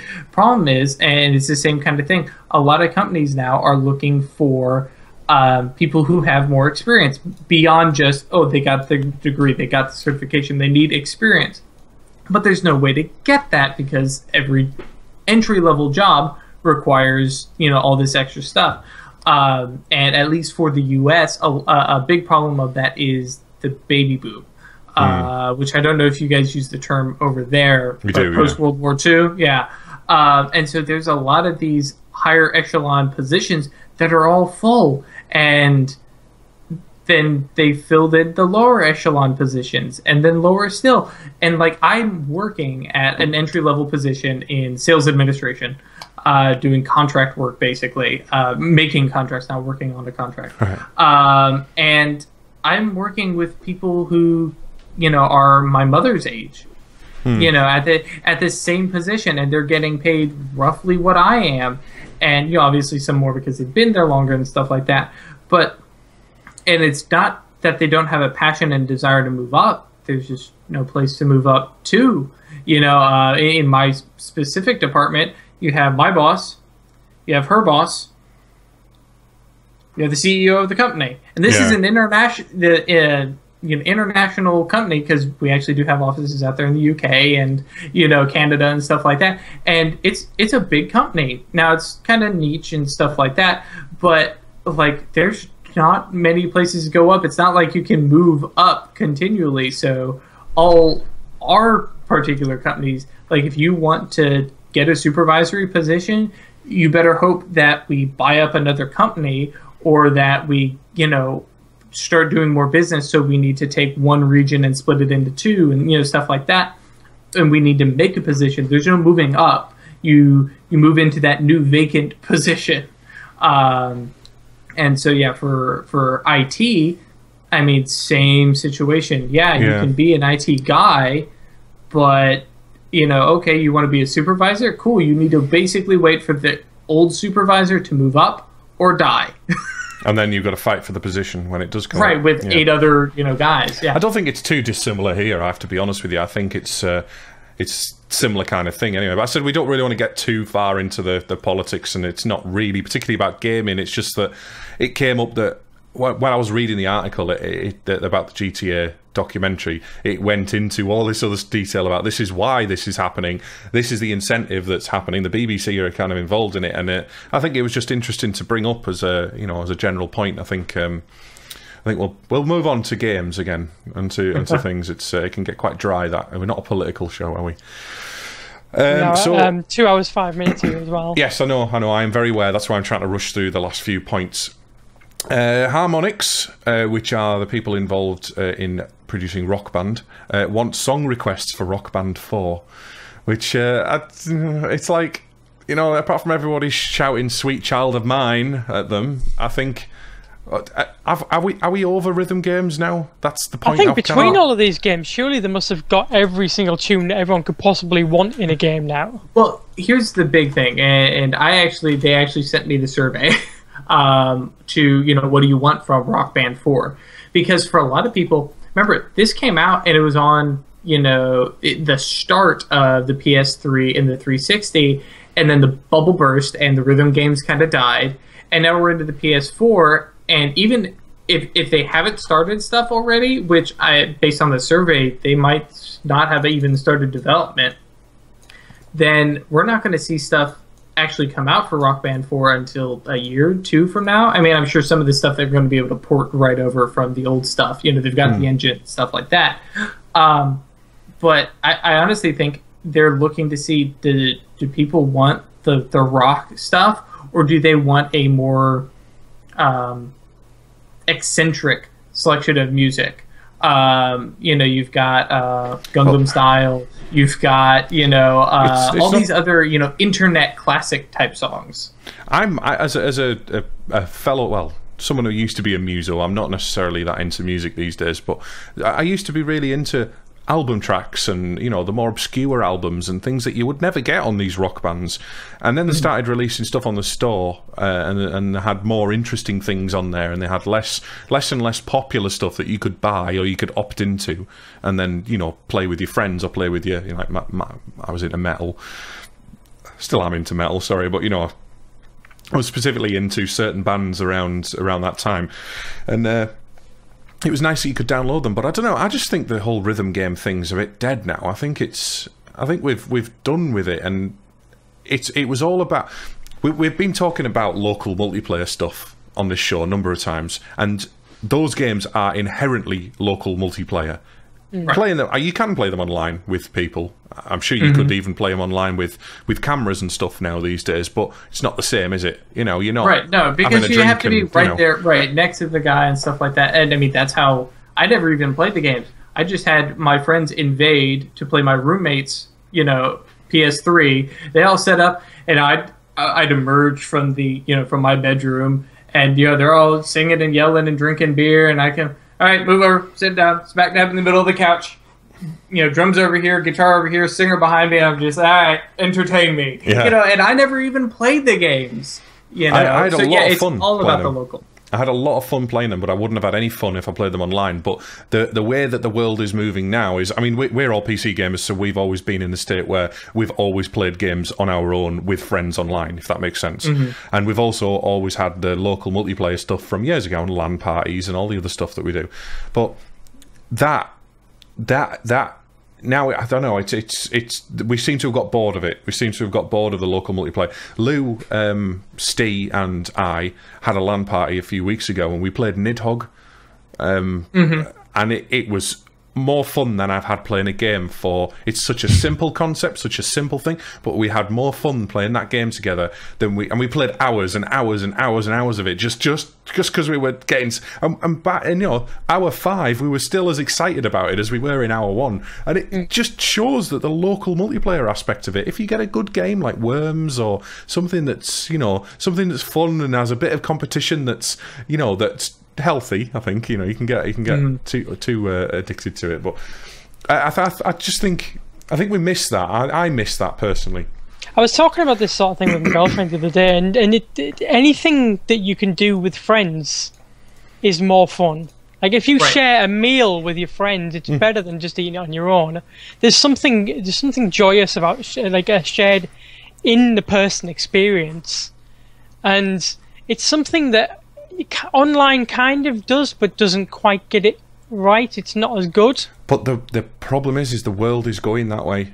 It is going, and I'm not saying this is an old man, and I'm sick of it. It wasn't like this in my day. But I don't think it is anymore. I think there is a return of local multiplayer and of shared experience games. I think in general, I'm talking about tablets, social networking, that kind of thing. It's becoming very much, and there's all kinds of new technologies that are coming out on a daily basis or a weekly basis that are even more concerned with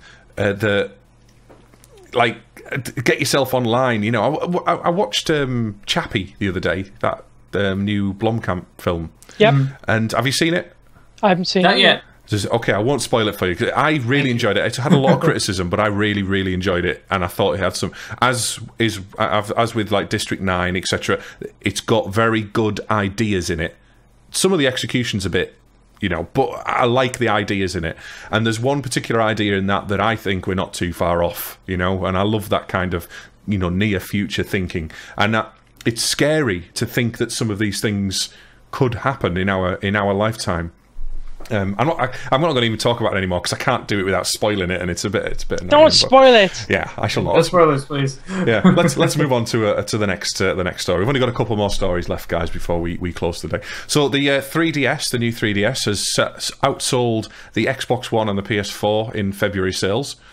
Now, that's not that surprising. I was just going to say, are we surprised about that? Is it news anymore? No, I mean the 3DS is great, but you can't compare them because the PS4, you buy one PS4 for the entire house.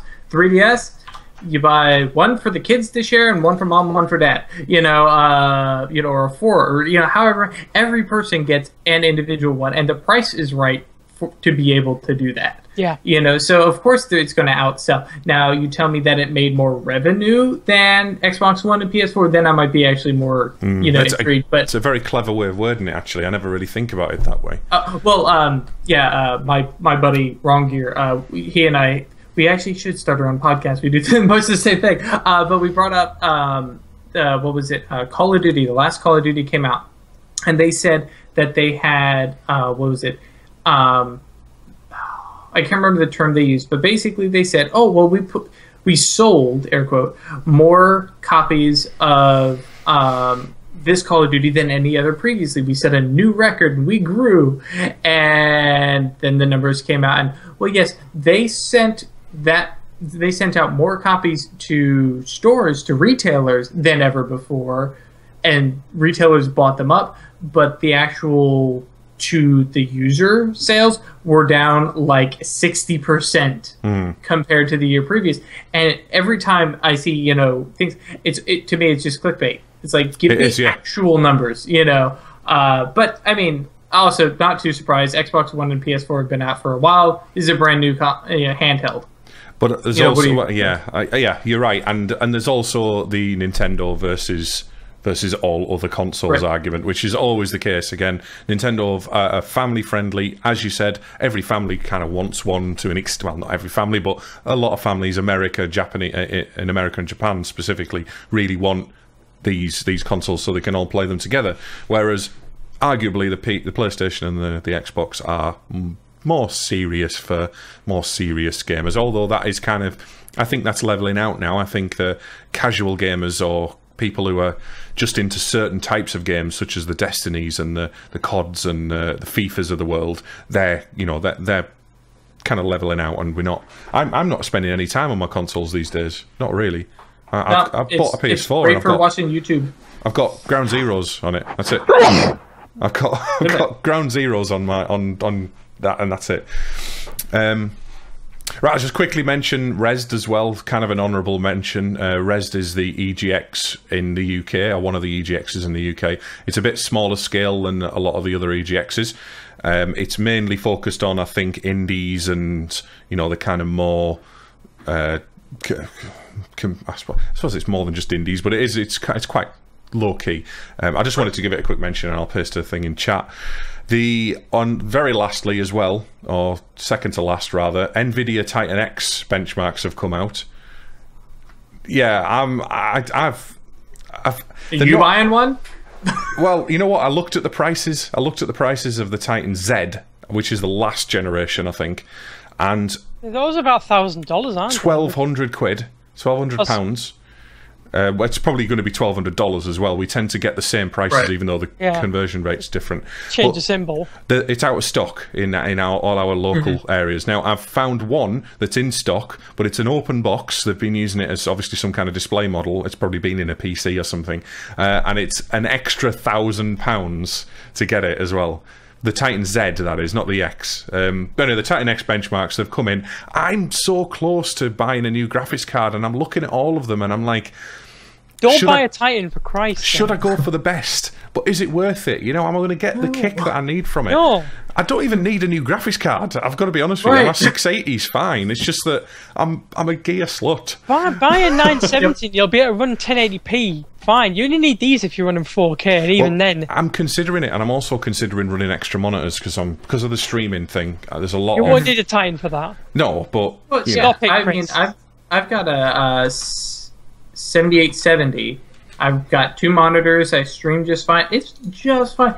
Spending $1,000, just $1,000, not even $1,200. That isn't it. $1,000. That isn't it, because I'd have to upgrade my monitors as well because I don't have the relevant inputs on these monitors. So I'd be spending at least £2,600 on a new 4K rig as well, if I went 4K, of course, right, with all my monitors. But that's just me being an idiot, you know. No, I've got I've sweet talked my wife for Christmas. She got a brand new desktop. It's over there. And we built that together. It's her first one that she's built herself. I love her to death. She's a giant nerd and lets me get to be a giant nerd too. And then I was like, that's cool. That's Christmas for us. Next Christmas. Yeah, we're doing some upgrades. Will it be a Titan? No way. No. I mean, I said I think at the most I'll go for a 980 at the most if I push it. But even that, the price bump is atrocious, isn't it? But you do get it from enthusiasts, you know, and I'm an enthusiast. Right, so the last thing I want to mention, again, I don't even know, this isn't very relevant to you, Drew, but I've just found out this week that we have 152 megabyte broadband available in the UK now. Megabyte, whatever, same thing. Now, I'm on 100 meg as it stands. We've got, I think it's a 6 meg upload though, so I've got 100 meg down, 6 meg up. It's ridiculous. And then after a certain amount of time, like after this stream, for example, I'll get capped on Virgin Media, so I'll be capped, and I'll be at 50% of my upload, so I'll be at 3 meg upload. Oh dear, my heart bleeds for you. But no, what I'm saying is that's 6 times faster than my original broadband. But my original broadband was 512k for God's sake. But 152 megabit. I didn't even know it existed. Let alone it seems to be coming out every few months. They're upgrading us. And I don't know what it's like for you in the US, Drew. I know you don't have us. You used to be miles ahead of us. You used to be like years ahead of us. But then we've caught up and we've just completely drowned you out. What do you have? I know you've got the problem with. The internet's more patchy over there, isn't it? There's a lot more variance in the speed and the quality of the connection you're getting. Yeah, because all our stuff is through third parties. They actually, the FCC just declared that it's a public utility, so some of that stuff is going to have to go away. They also just adjusted the definition of broadband, so DSL is out, which is really nice because but basically there's not any competition. So basically if you want cable internet, broadband internet in Houston, for instance, where I'm at, you have one choice. You have Comcast. That's it. That's all you got. Now Google's changing that up with Google Fiber, and because of that, some companies are getting into fiber again. The existing fiber companies are starting to spread as quick as they can because they're like, oh crap, we better do this now. But yeah, we actually just recently we were paying for 40 or 50. Megabit, and that's more than I thought you were getting over there, I have to be honest. Yeah, but it really depends on where you're at. We're in a major city, so it's not a big deal, but smaller cities probably wouldn't be as high. But they were giving us 40, 50, and then 2-3 weeks ago, maybe actually 2-3 months ago now that I think about it, we got a little letter in the mail, hey, we're doubling your speed for free, we love you, and it's like, because Google Fiber is coming. I'm in Houston, and we don't have Google Fiber coming yet. But Dallas and Austin, who are both about 2 hours away, 2 to 3 hours, they have Google. Austin has Google Fiber. Dallas is getting Google Fiber soon. So they're coming this way. So every company is freaking out. And the best part is you're talking about, we were leading the charge, and we wanted to keep leading the charge. So our government said, here's, I can't remember, I think it's like $2 billion that we're going to give out to all these different companies to make sure that fiber optic is everywhere in the U.S. You know what the companies did? They sat on it. Yeah, I was going to say nothing. Yeah, they did absolutely nothing. And it was a big flub up, and the money just didn't go in. It went into their own pocketbooks, and they did infrastructure. That's what they said they did. They did infrastructure, but none of it was fiber related. Basically, nobody wanted to move into fiber because it means replacing old lines and all that stuff. So now we've got quite a lot of stuff going on in the UK at the moment. With we have a lot more choice. I mean, there's at least 5 or 6 providers that I can choose from where I am. The one that I'm on happens to be my preference because it's the fastest, not the most reliable or the best at times, but in terms of it's the best deal, I think, for what I'm on. I've never had a problem with them, put it that way. But they're also doing a lot of incentives. Like there's TV adverts on all the time for the government sponsoring super fast broadband as well now, and I don't really know how that's fitting in. I didn't know where it came from, but it seems to be that the governments are finally starting to pay attention. Not just the government though, that as you said, the corporations and the companies across each of these countries. But anyway, yes, let's. I think I'm done talking. I've got a very dry mouth. So yes, thank you very much for coming on, Drew. And absolutely. Thank you for talking about Anuk. I said we will definitely be getting on it. Very interested. Yeah, very interested indeed. Probably have a good old look at that soon. And I said I may even get my game thing on there, at least start something up potentially. Hey, you know who to contact. I do, and I've had you on Skype for ages as well. Forever, yeah. I know. I'm sorry. I'm busy. It's just I'm a busy guy. I can't help it. Everybody's busy. It's all good. Yeah. So yes, I'll give you this last opportunity to pimp Anuk and tell the people who haven't heard, if there's anybody new, what it is and what you're about. Sure. Yeah. Sign up for Anuk.com. That's the website, Anuk.com. And follow us on Twitter and Facebook. We're actually getting the Facebook up and running again soon, so we are going to be pimping our users' videos. I mean, that's actually what we use our Twitter and Facebook for primarily, is pimping our users' content. So you make stuff, we want to show it off. We like showing stuff off. Because we don't make it, you make it, so somebody should do it for you. That's our thought, at least. Come by, sign up, hang out, meet new people. The story I always like to tell people, and it sounds creepy, but met a dude online on Anuk. I was giving away a Borderlands 2 mouse for kind of promote Anuk and stuff like that, and he signed up, and I noticed, oh, hey, you live in Katy. That's kind of near Houston, right? Yeah, it is. Ended up playing Borderlands 2 together. Then he needed a job, so I recommended my day job, and then he moved into the apartment complex near me. So yeah, Anuk does really weird things on occasion. Yeah, that is a bit weird. I've got other people that I know up in Seattle, actually, who basically they live near each other, and they're both gigantic gamers, and they never would have known. And now they're doing cross promotion stuff. They're trying to work out like a Pacific Northwest conference, little like get together kind of LAN party kind of thing. Why? Because they found out that they live near each other because of Anuk. All these people, you find people on Anuk. Where Twitter is always going to suggest people based on content and who follows who. With Anuk, it's going to be the games that you're playing and what you're doing and stuff like that. That actually gives you an opportunity to actually meet people outside of just 140 character snippets, that Twitter would do. So, yeah, sign up for Anuk, hang out, come meet us. We're nice people. Naughty in Hitbox chat has just said one day someone will get married on Anuk. Yeah. Sure. And Nordy actually, talking about pimpage. Nordy's old school member. He's been around since God knows, probably about as long as I have. Helps with our art department and stuff like that. So it is a big communal effort. That's the last thing I'll mention. Nobody's paid right now. There's no ads. There's no money. So it's guys like Nordy, Edge, Rinzi, Aloha, just all these people who moderate games, who create content, to make the game pages and stuff like that. And we literally exist because of the community. And if they weren't here, we wouldn't be here. And literally, in the literal sense and the figurative, if they didn't want to be here, there's no reason for us. But because they want to be here and because they want to help out, we're actually still up and running and doing stuff. Because we have a developer and we have a community manager, and that's about it on permanent staff. So without the community, we'd be sunk. So it's a very cool, very professional-looking effort for the very small team that you've got. It looks very big. Yeah, and we're quite proud of it. And hey, Sunday tomorrow should have a new update coming out. What, for the website? For the site, cool. Yep.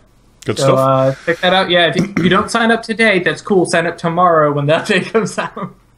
Good stuff. Well, thank you very much for coming on, and I shall close the show.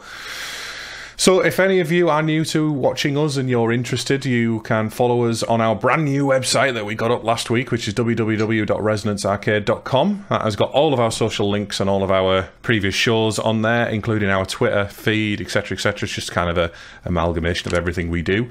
We will probably, at some point, integrate a Nook into that, by the sounds of it. I think we can. Obviously, we're on YouTube /Resonance Arcade, Twitter /Resonance Arcade, and Facebook /Resonance Arcade as well.